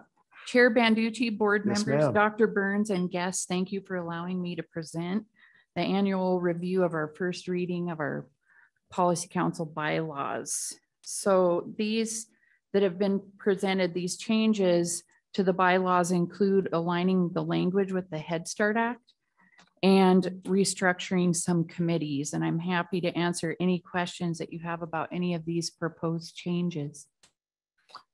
And board, if you look in your packet, you have the red lines. It's tab 3. There's an attachment A, and there are some, but they're not extensive. Looks to me like some of it was just some cleanup and some clarification. Not too much of it was what I would call substantial, I guess, in context. Would that make sense? It was more of administrative cleanup and update. It certainly does. Okay. Do any of the trustees have any questions or comments for Beth Ann? None from me, Chairman Banducci. Thank you, Michael. Trustee Wood? No, sir. Okay, okay. Beth Ann, I think you're going to get off real easy here. Thank you very much for your presentation, unless there's anything else you'd like to add. Nope, that's great. Thank you. Do we, they're the first reading, so you'll ask us to approve this in November? Yes. And that will fit your timeline, okay? Yes, sir. I always ask, because sometimes we've had to adjust a little bit depending on when the came down from on high of Right. move now or you don't get your money. Right. So we're okay. All right, well, thank you. Thank you very much. See you in November. Next item is tab 4, Dormitory Housing Commission. That's going to be Vice President Martin. Chair Banducci, members of the board, just a little brief information update tonight, and we don't have to get into the details unless the board would like to, but wanted just to share a little bit about Dormitory Housing Commission for the benefit of our newer trustees. The Dormitory Housing Commission is a commission that's appointed by the governor, and they serve in a very unique way at institutions across Idaho.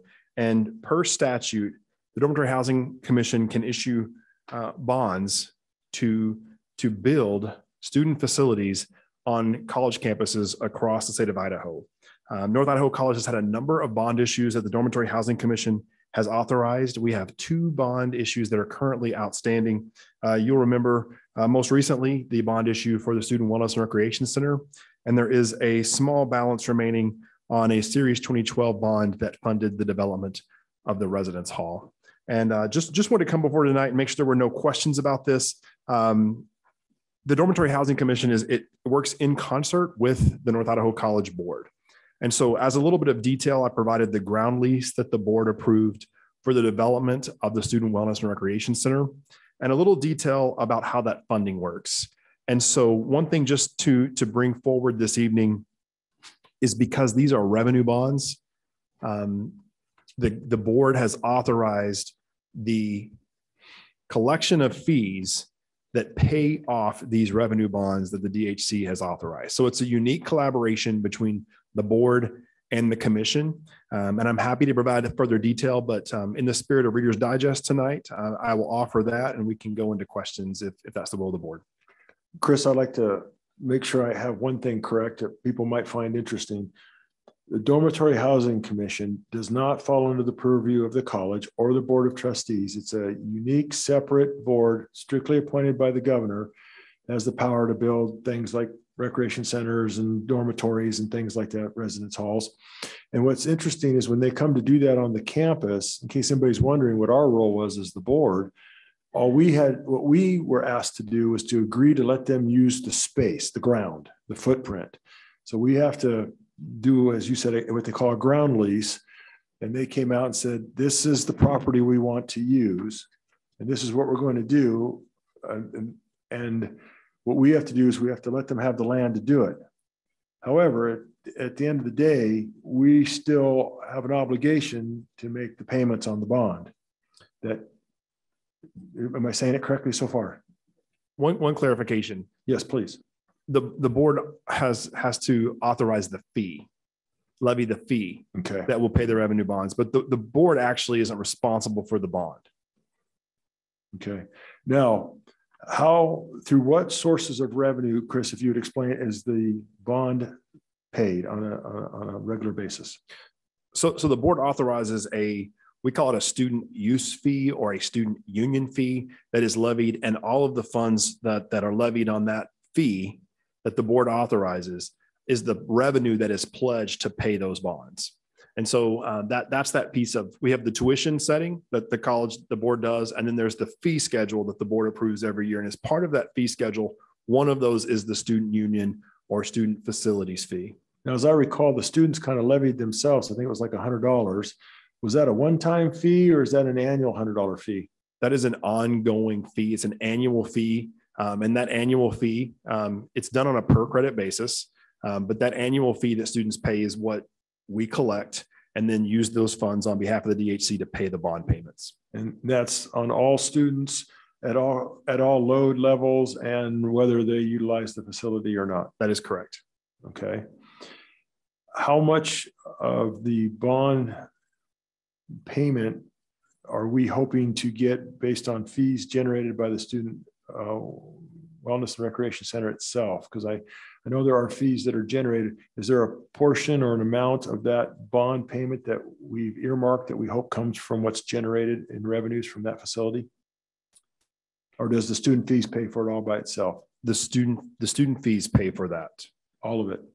Correct. Okay.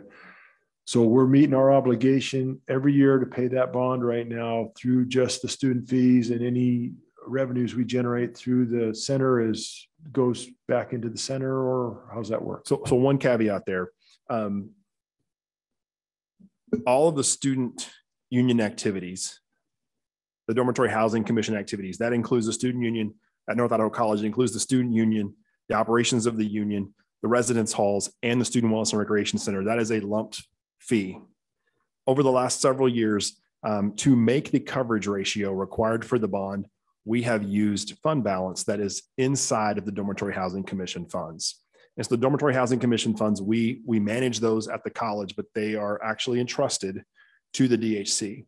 And so just one caveat there, to make our coverage ratio, we have used fund balance the last several years, but all the funds that the Wellness Center produces, the Rec Center produces, and the Union Center produces all go towards that bond payment and the operations of those units.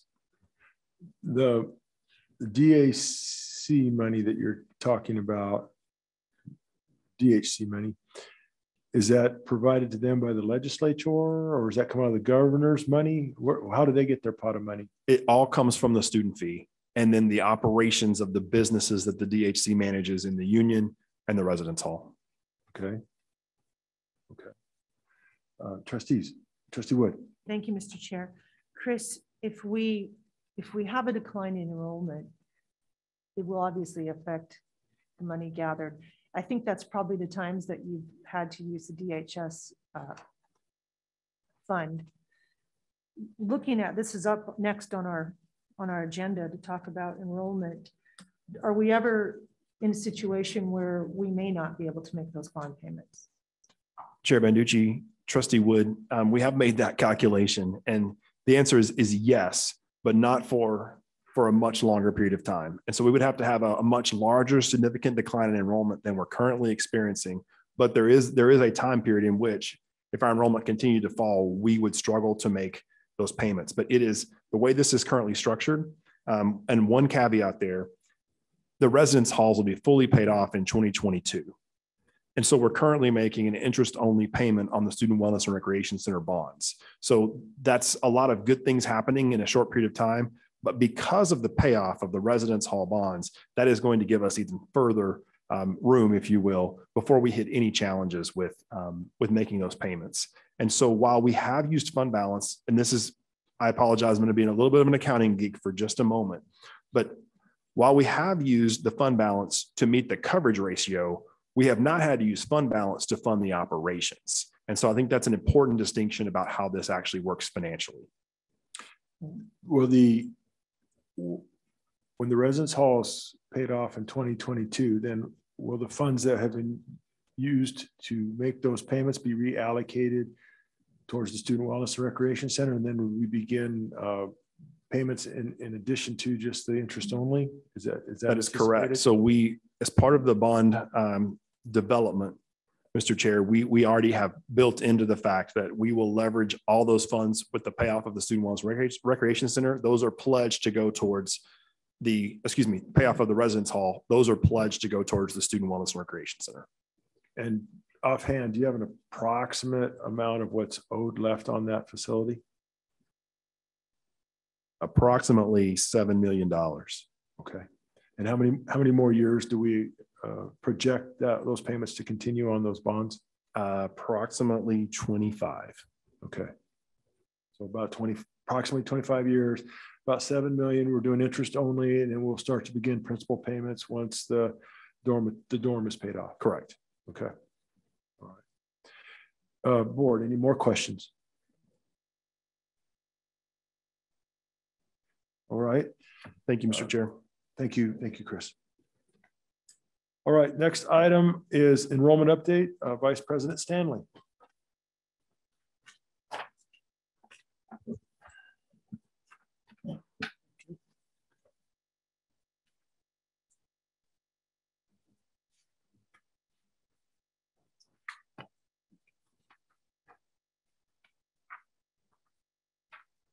Thank you very much.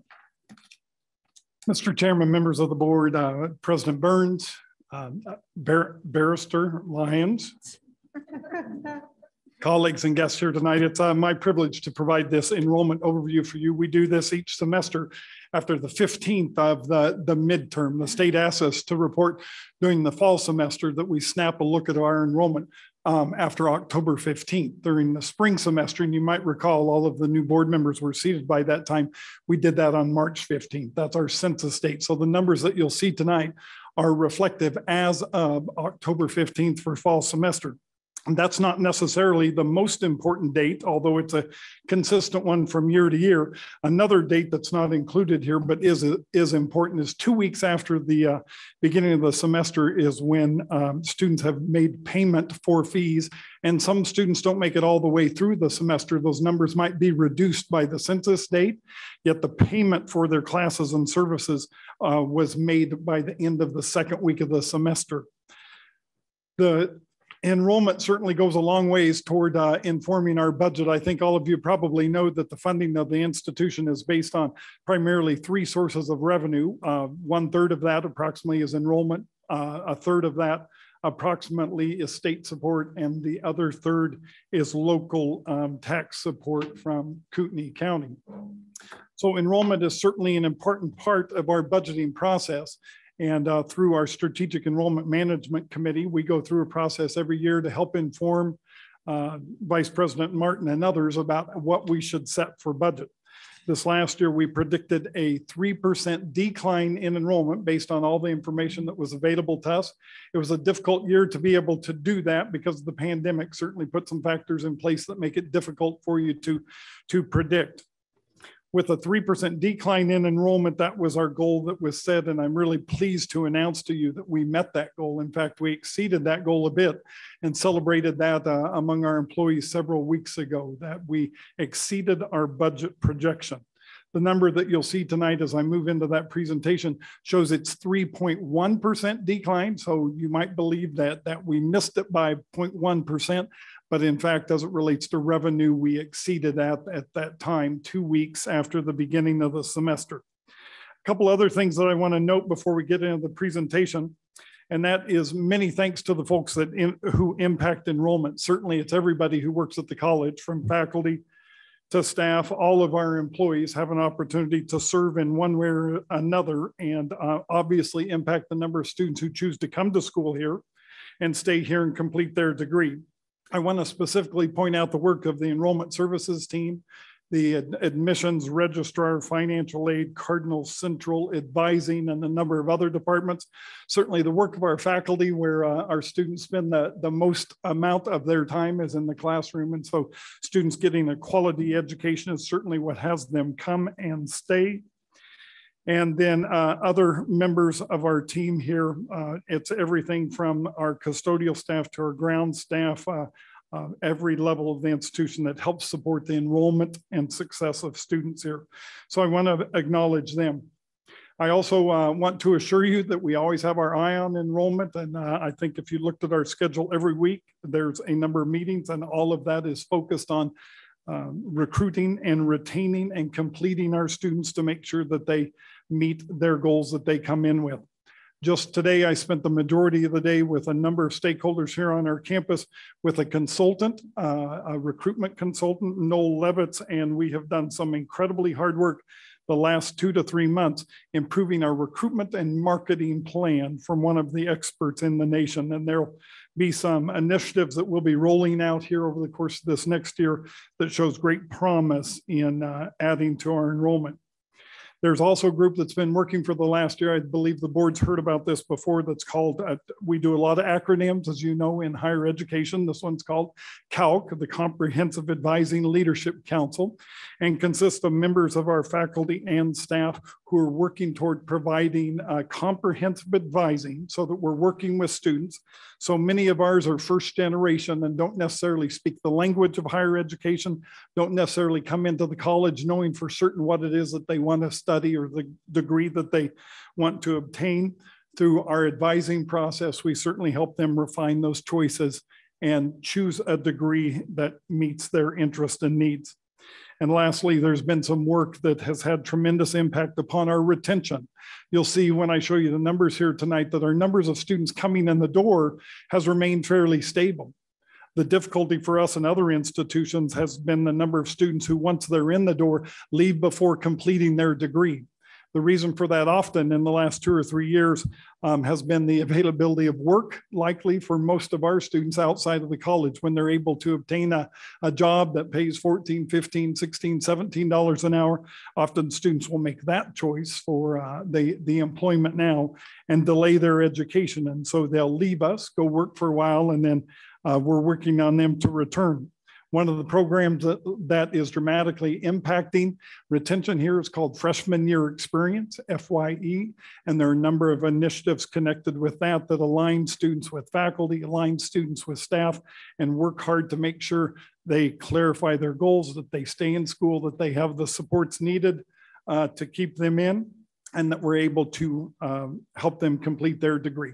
So those are just a few of the efforts taking place to impact enrollment. Now I'd like to go ahead and show you some of the numbers.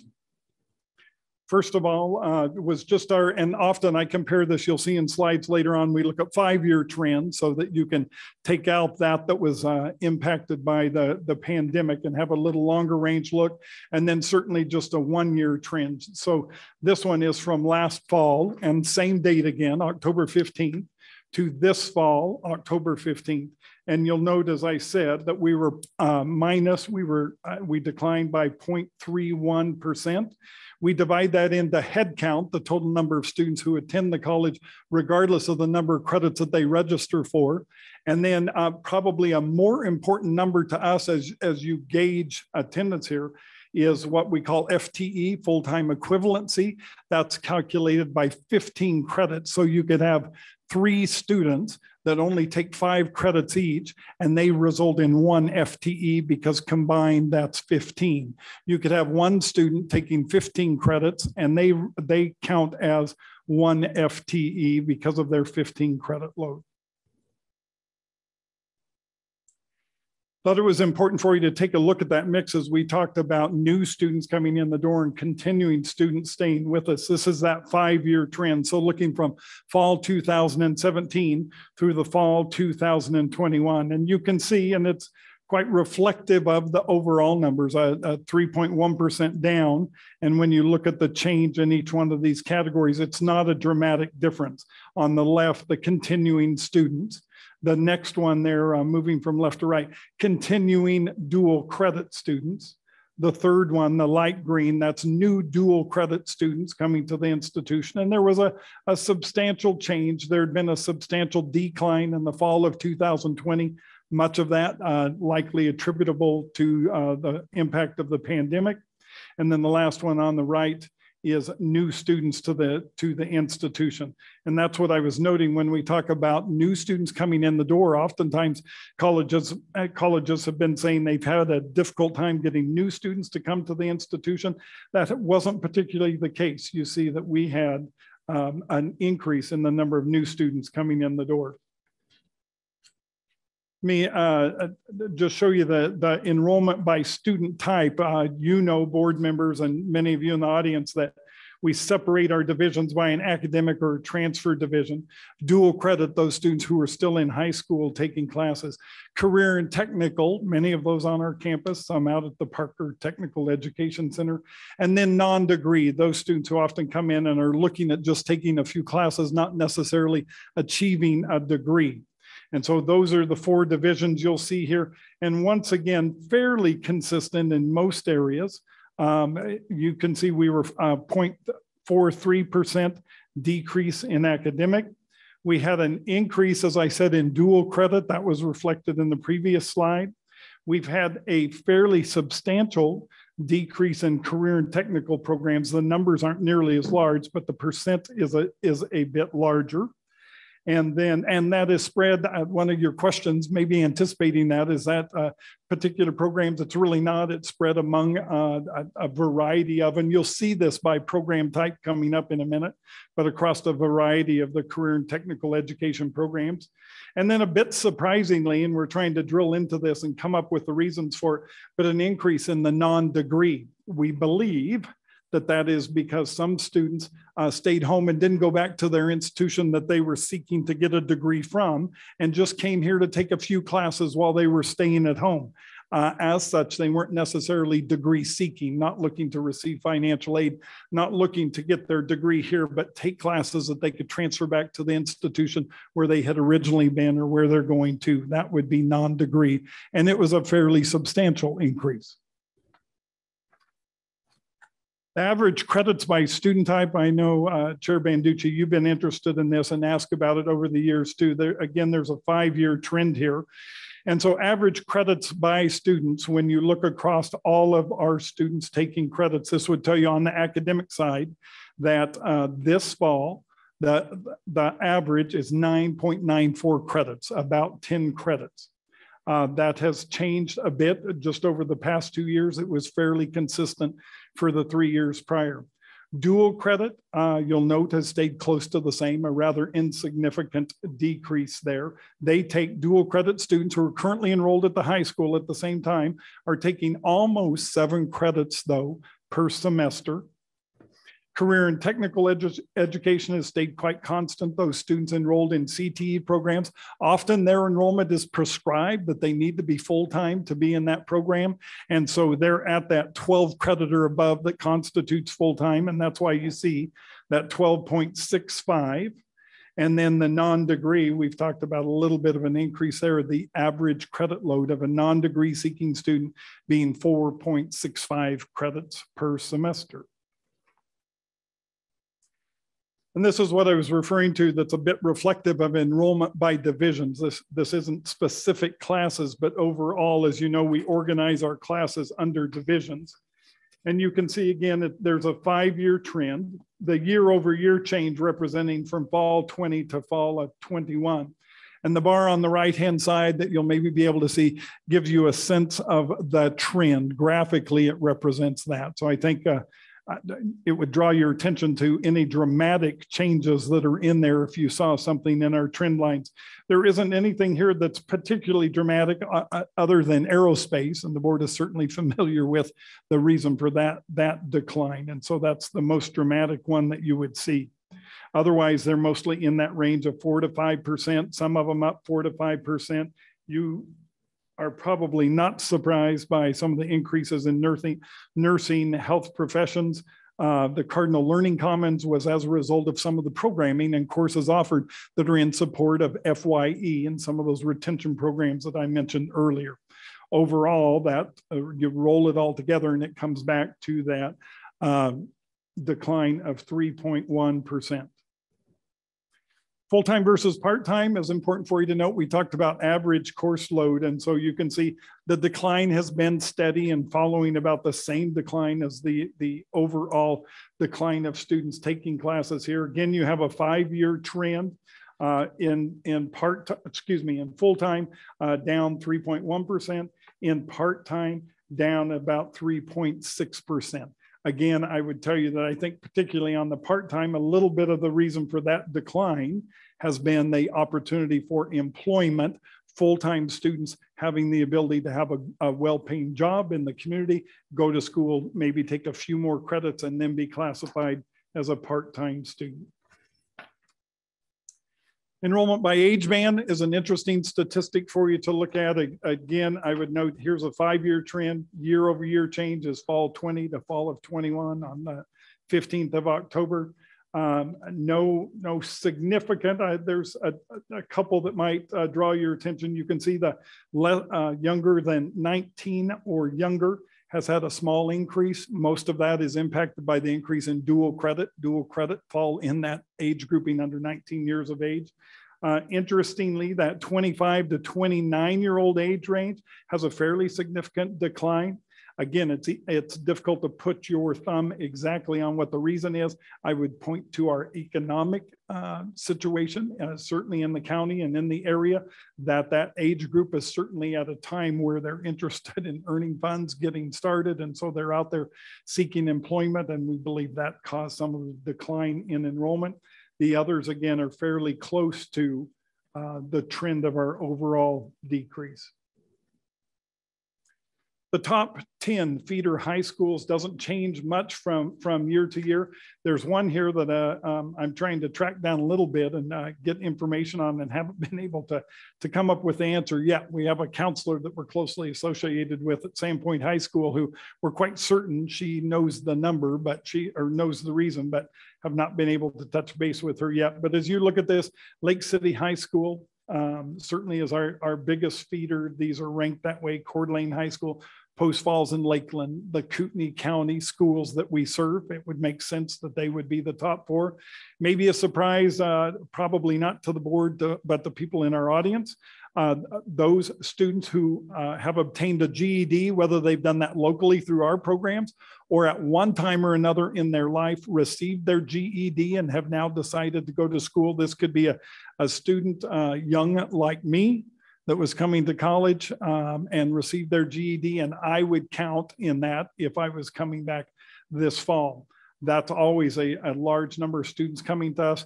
Once again, that one's a bit down, and we, in conversation about that, we believe that the pandemic had impact upon that, both the pandemic and their unwillingness to be in school. Much of the GED is taught face-to-face, and so was a little bit more difficult to deliver. And then also the fact that those same people could obtain jobs that were available in the community. The one that I was singling out with Sandpoint High School is a dramatic decrease. And we're unaware of from a course offering standpoint or anything else that's impacted that. They've been a substantial feeder into our institution. And you see that they've declined almost 33%. So we'll get more information, be able to analyze that, and then hopefully turn that around. It may be an anomaly just in terms of their enrollment also at Sandpoint High School. Chair Banducci. Do you mind if I ask a question? Oh, no, please. Are we seeing a relational decrease in our campus, specifically in the Sandpoint area, with the drop from the Sandpoint High School? Is that a one-to-one type correlation or not so much? You know, we didn't separate out, and I would refer to President Burns if she's more familiar with that. We didn't separate out for this report those students who are taking classes in our off-campus center in Sandpoint that way. It's difficult sometimes to obtain those numbers because we often look at students by where they're from. And so if they're from Sandpoint but taking classes here, it reports as a number here on campus, even though they're from Sandpoint, and a number of them do commute. President Burns, do you have a reflection upon the off-campus center?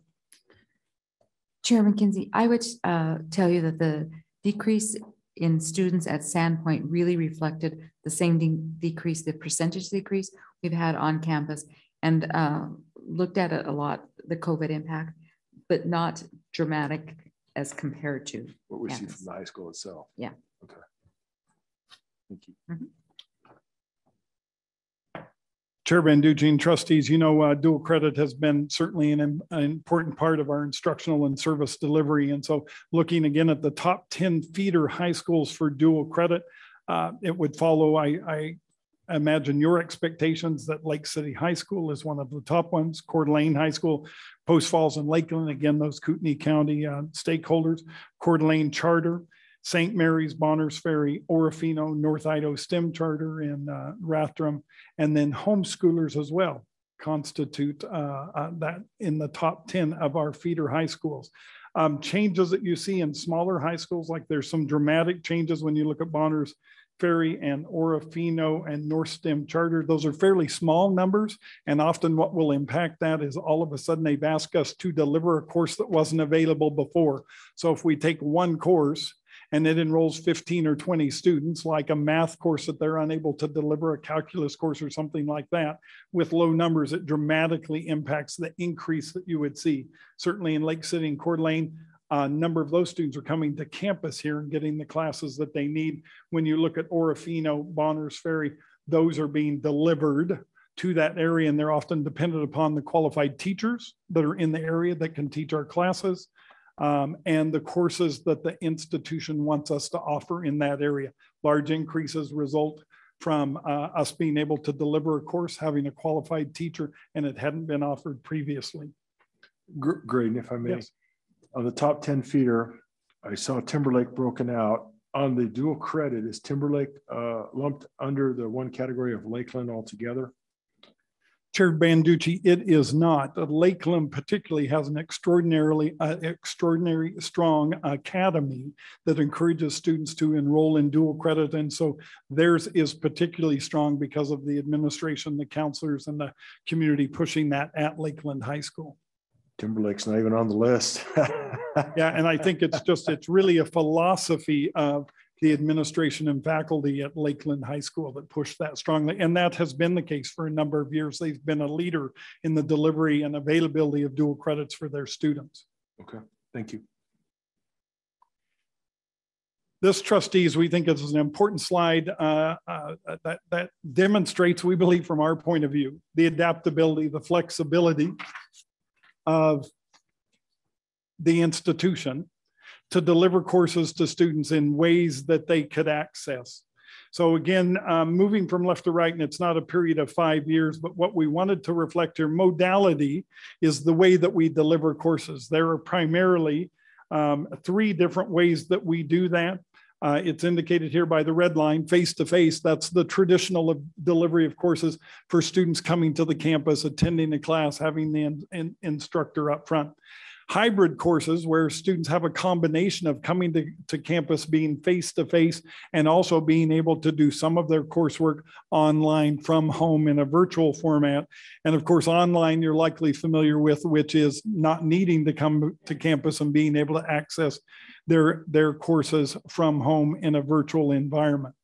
What this certainly demonstrates is the, I was trying to think of the word we use. That's not the flip, but it was one that was used a lot, about how we turned around our instruction during the course of the pandemic.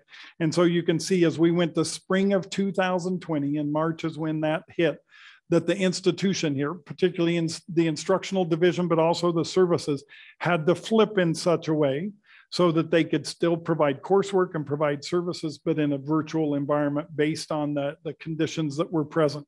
So you see all of a sudden that the face-to-face dove considerably, and that the hybrid and the online increased dramatically.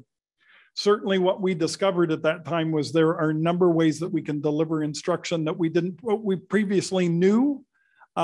This kind of put us into a situation where we had to be creative, and our faculty and our staff were incredible in responding to that.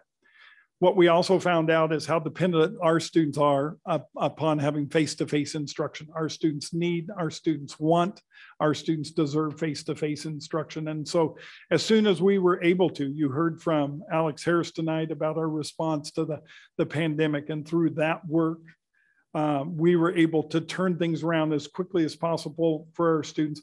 Beginning with the fall of 2020, you see face-to-face come back.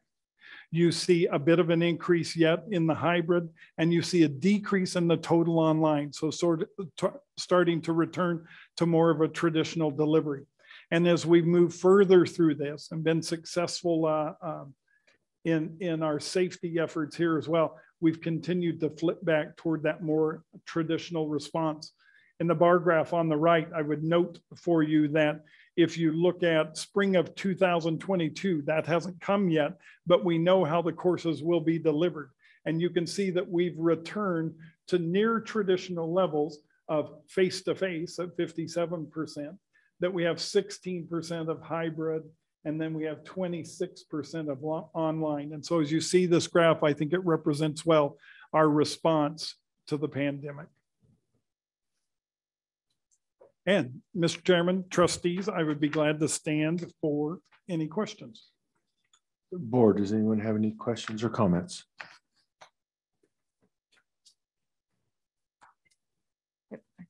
Give it a second here. You don't hear anybody from the phone side? All right, Graydon, thank you very much for the presentation. Thank you very much. Sorry, just a moment.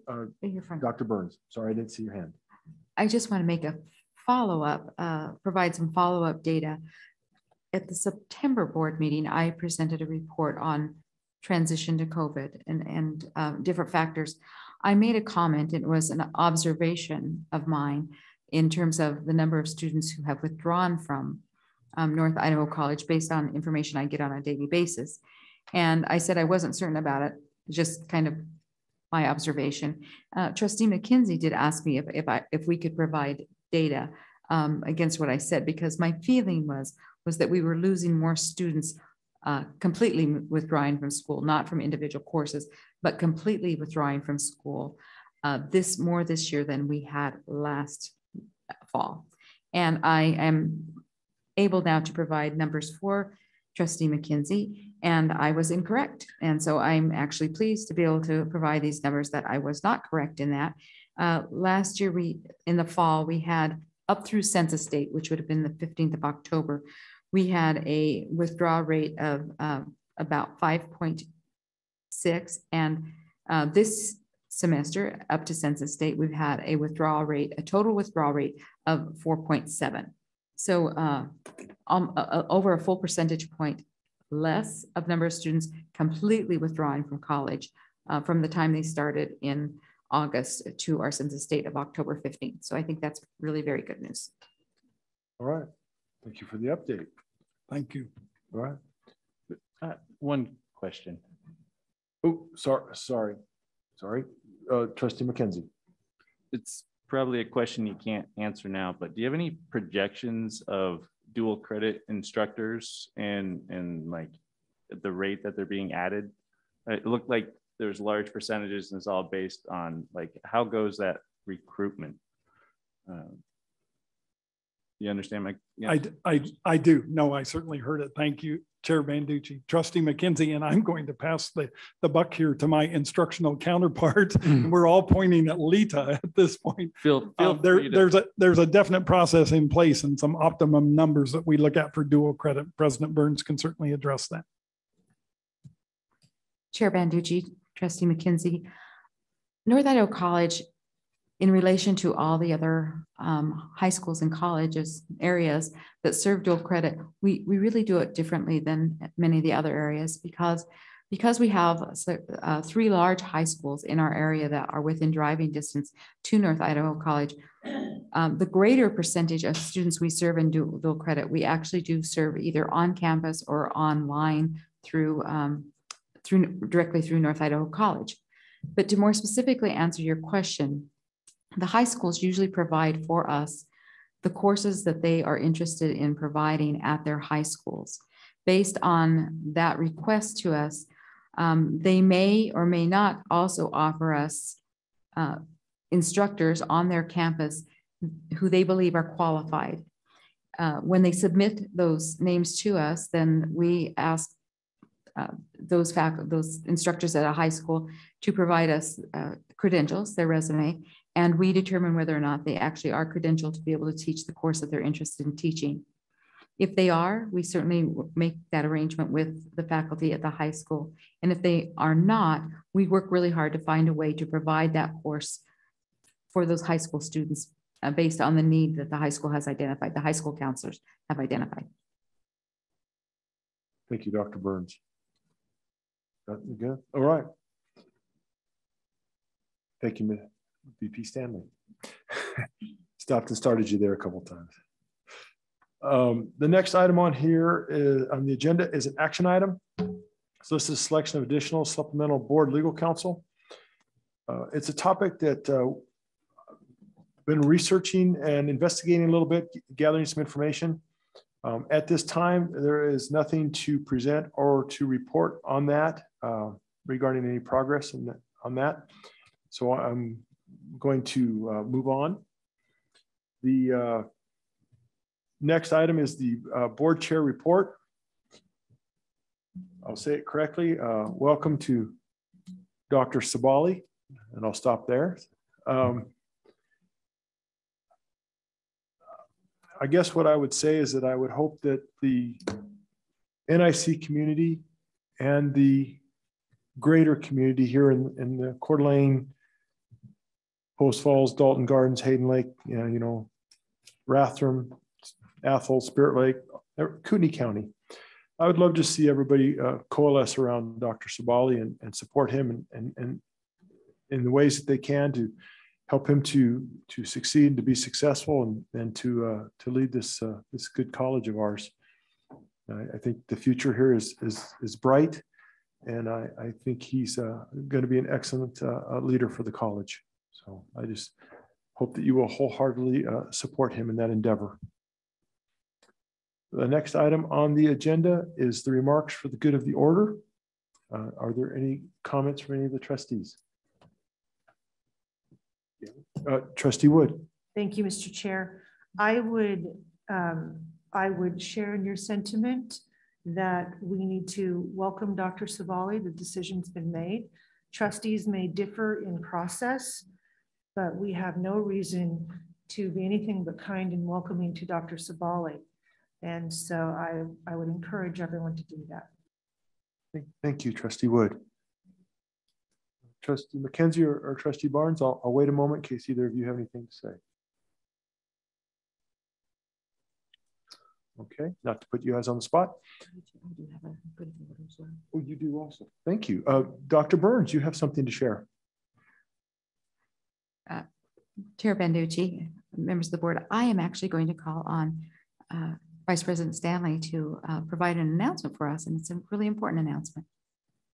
I really like this big buildup. I'm going to wait for just a second and let the tension build in the room. Do you do that? And now if you're ready for it. Do you do it from there or do you go to the Chair Banducci? No, I'm going to do it just from here. Thank you. Trustees, President Burns, thank you for this opportunity. It is my pleasure to announce to you that we've completed a recent search for a replacement of our athletic director. Bobby Lee left us a couple months ago. We assembled a group of important stakeholders here representing our athletic department, our student services department, the instructional department, all of those folks with a vested interest, certainly in athletics, to be a part of a search. We are especially pleased, and I think it indicates the value of our community and the value of this institution and that athletic program, that we had a large number of highly qualified candidates who sought that position. We went through an extensive screening process where we narrowed the search down to 6. Then we narrowed it down to 3, went through a series of interviews.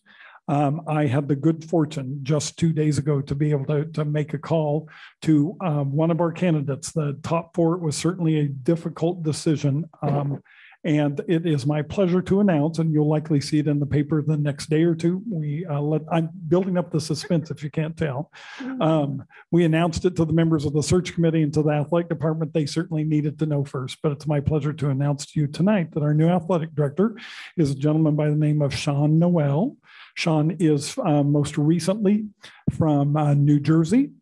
He has an extensive background in the administration of athletics and recreation, which is a part of that job with our student wellness and recreation programs. Nearly all of that has been in a community college setting. He has great experience and enthusiasm for this position. President Burns had a chance to interview all the finalists as well, as did I. And I think we are so pleased that we were able to offer it to him. One of the things that I'd like to share is one of the statements he said at the very end of his interview was, I am really looking for a place for my family and I to call home, that we want to stay in one place for quite some time. He has 2 young children and a wife, and they are so excited. They were here 8 years ago in Coeur d'Alene, couldn't believe how pretty this place was. And so coming from New Jersey to Coeur d'Alene, Idaho, he shared with me today that he just found a house in Post Falls. That means he's really committed. He's gone that far and signed the lease. And so we're anticipating on December 6th, joining us will be our new athletic and recreation director, Mr. Sean Noel. Very good. Thank you very much for sharing that. Sean, if you're listening, welcome. It's back east. It's getting a little late. Is there anything else for the good of the order? All right, hearing none, I will declare this meeting adjourned. Everybody drive safely home. Thank you.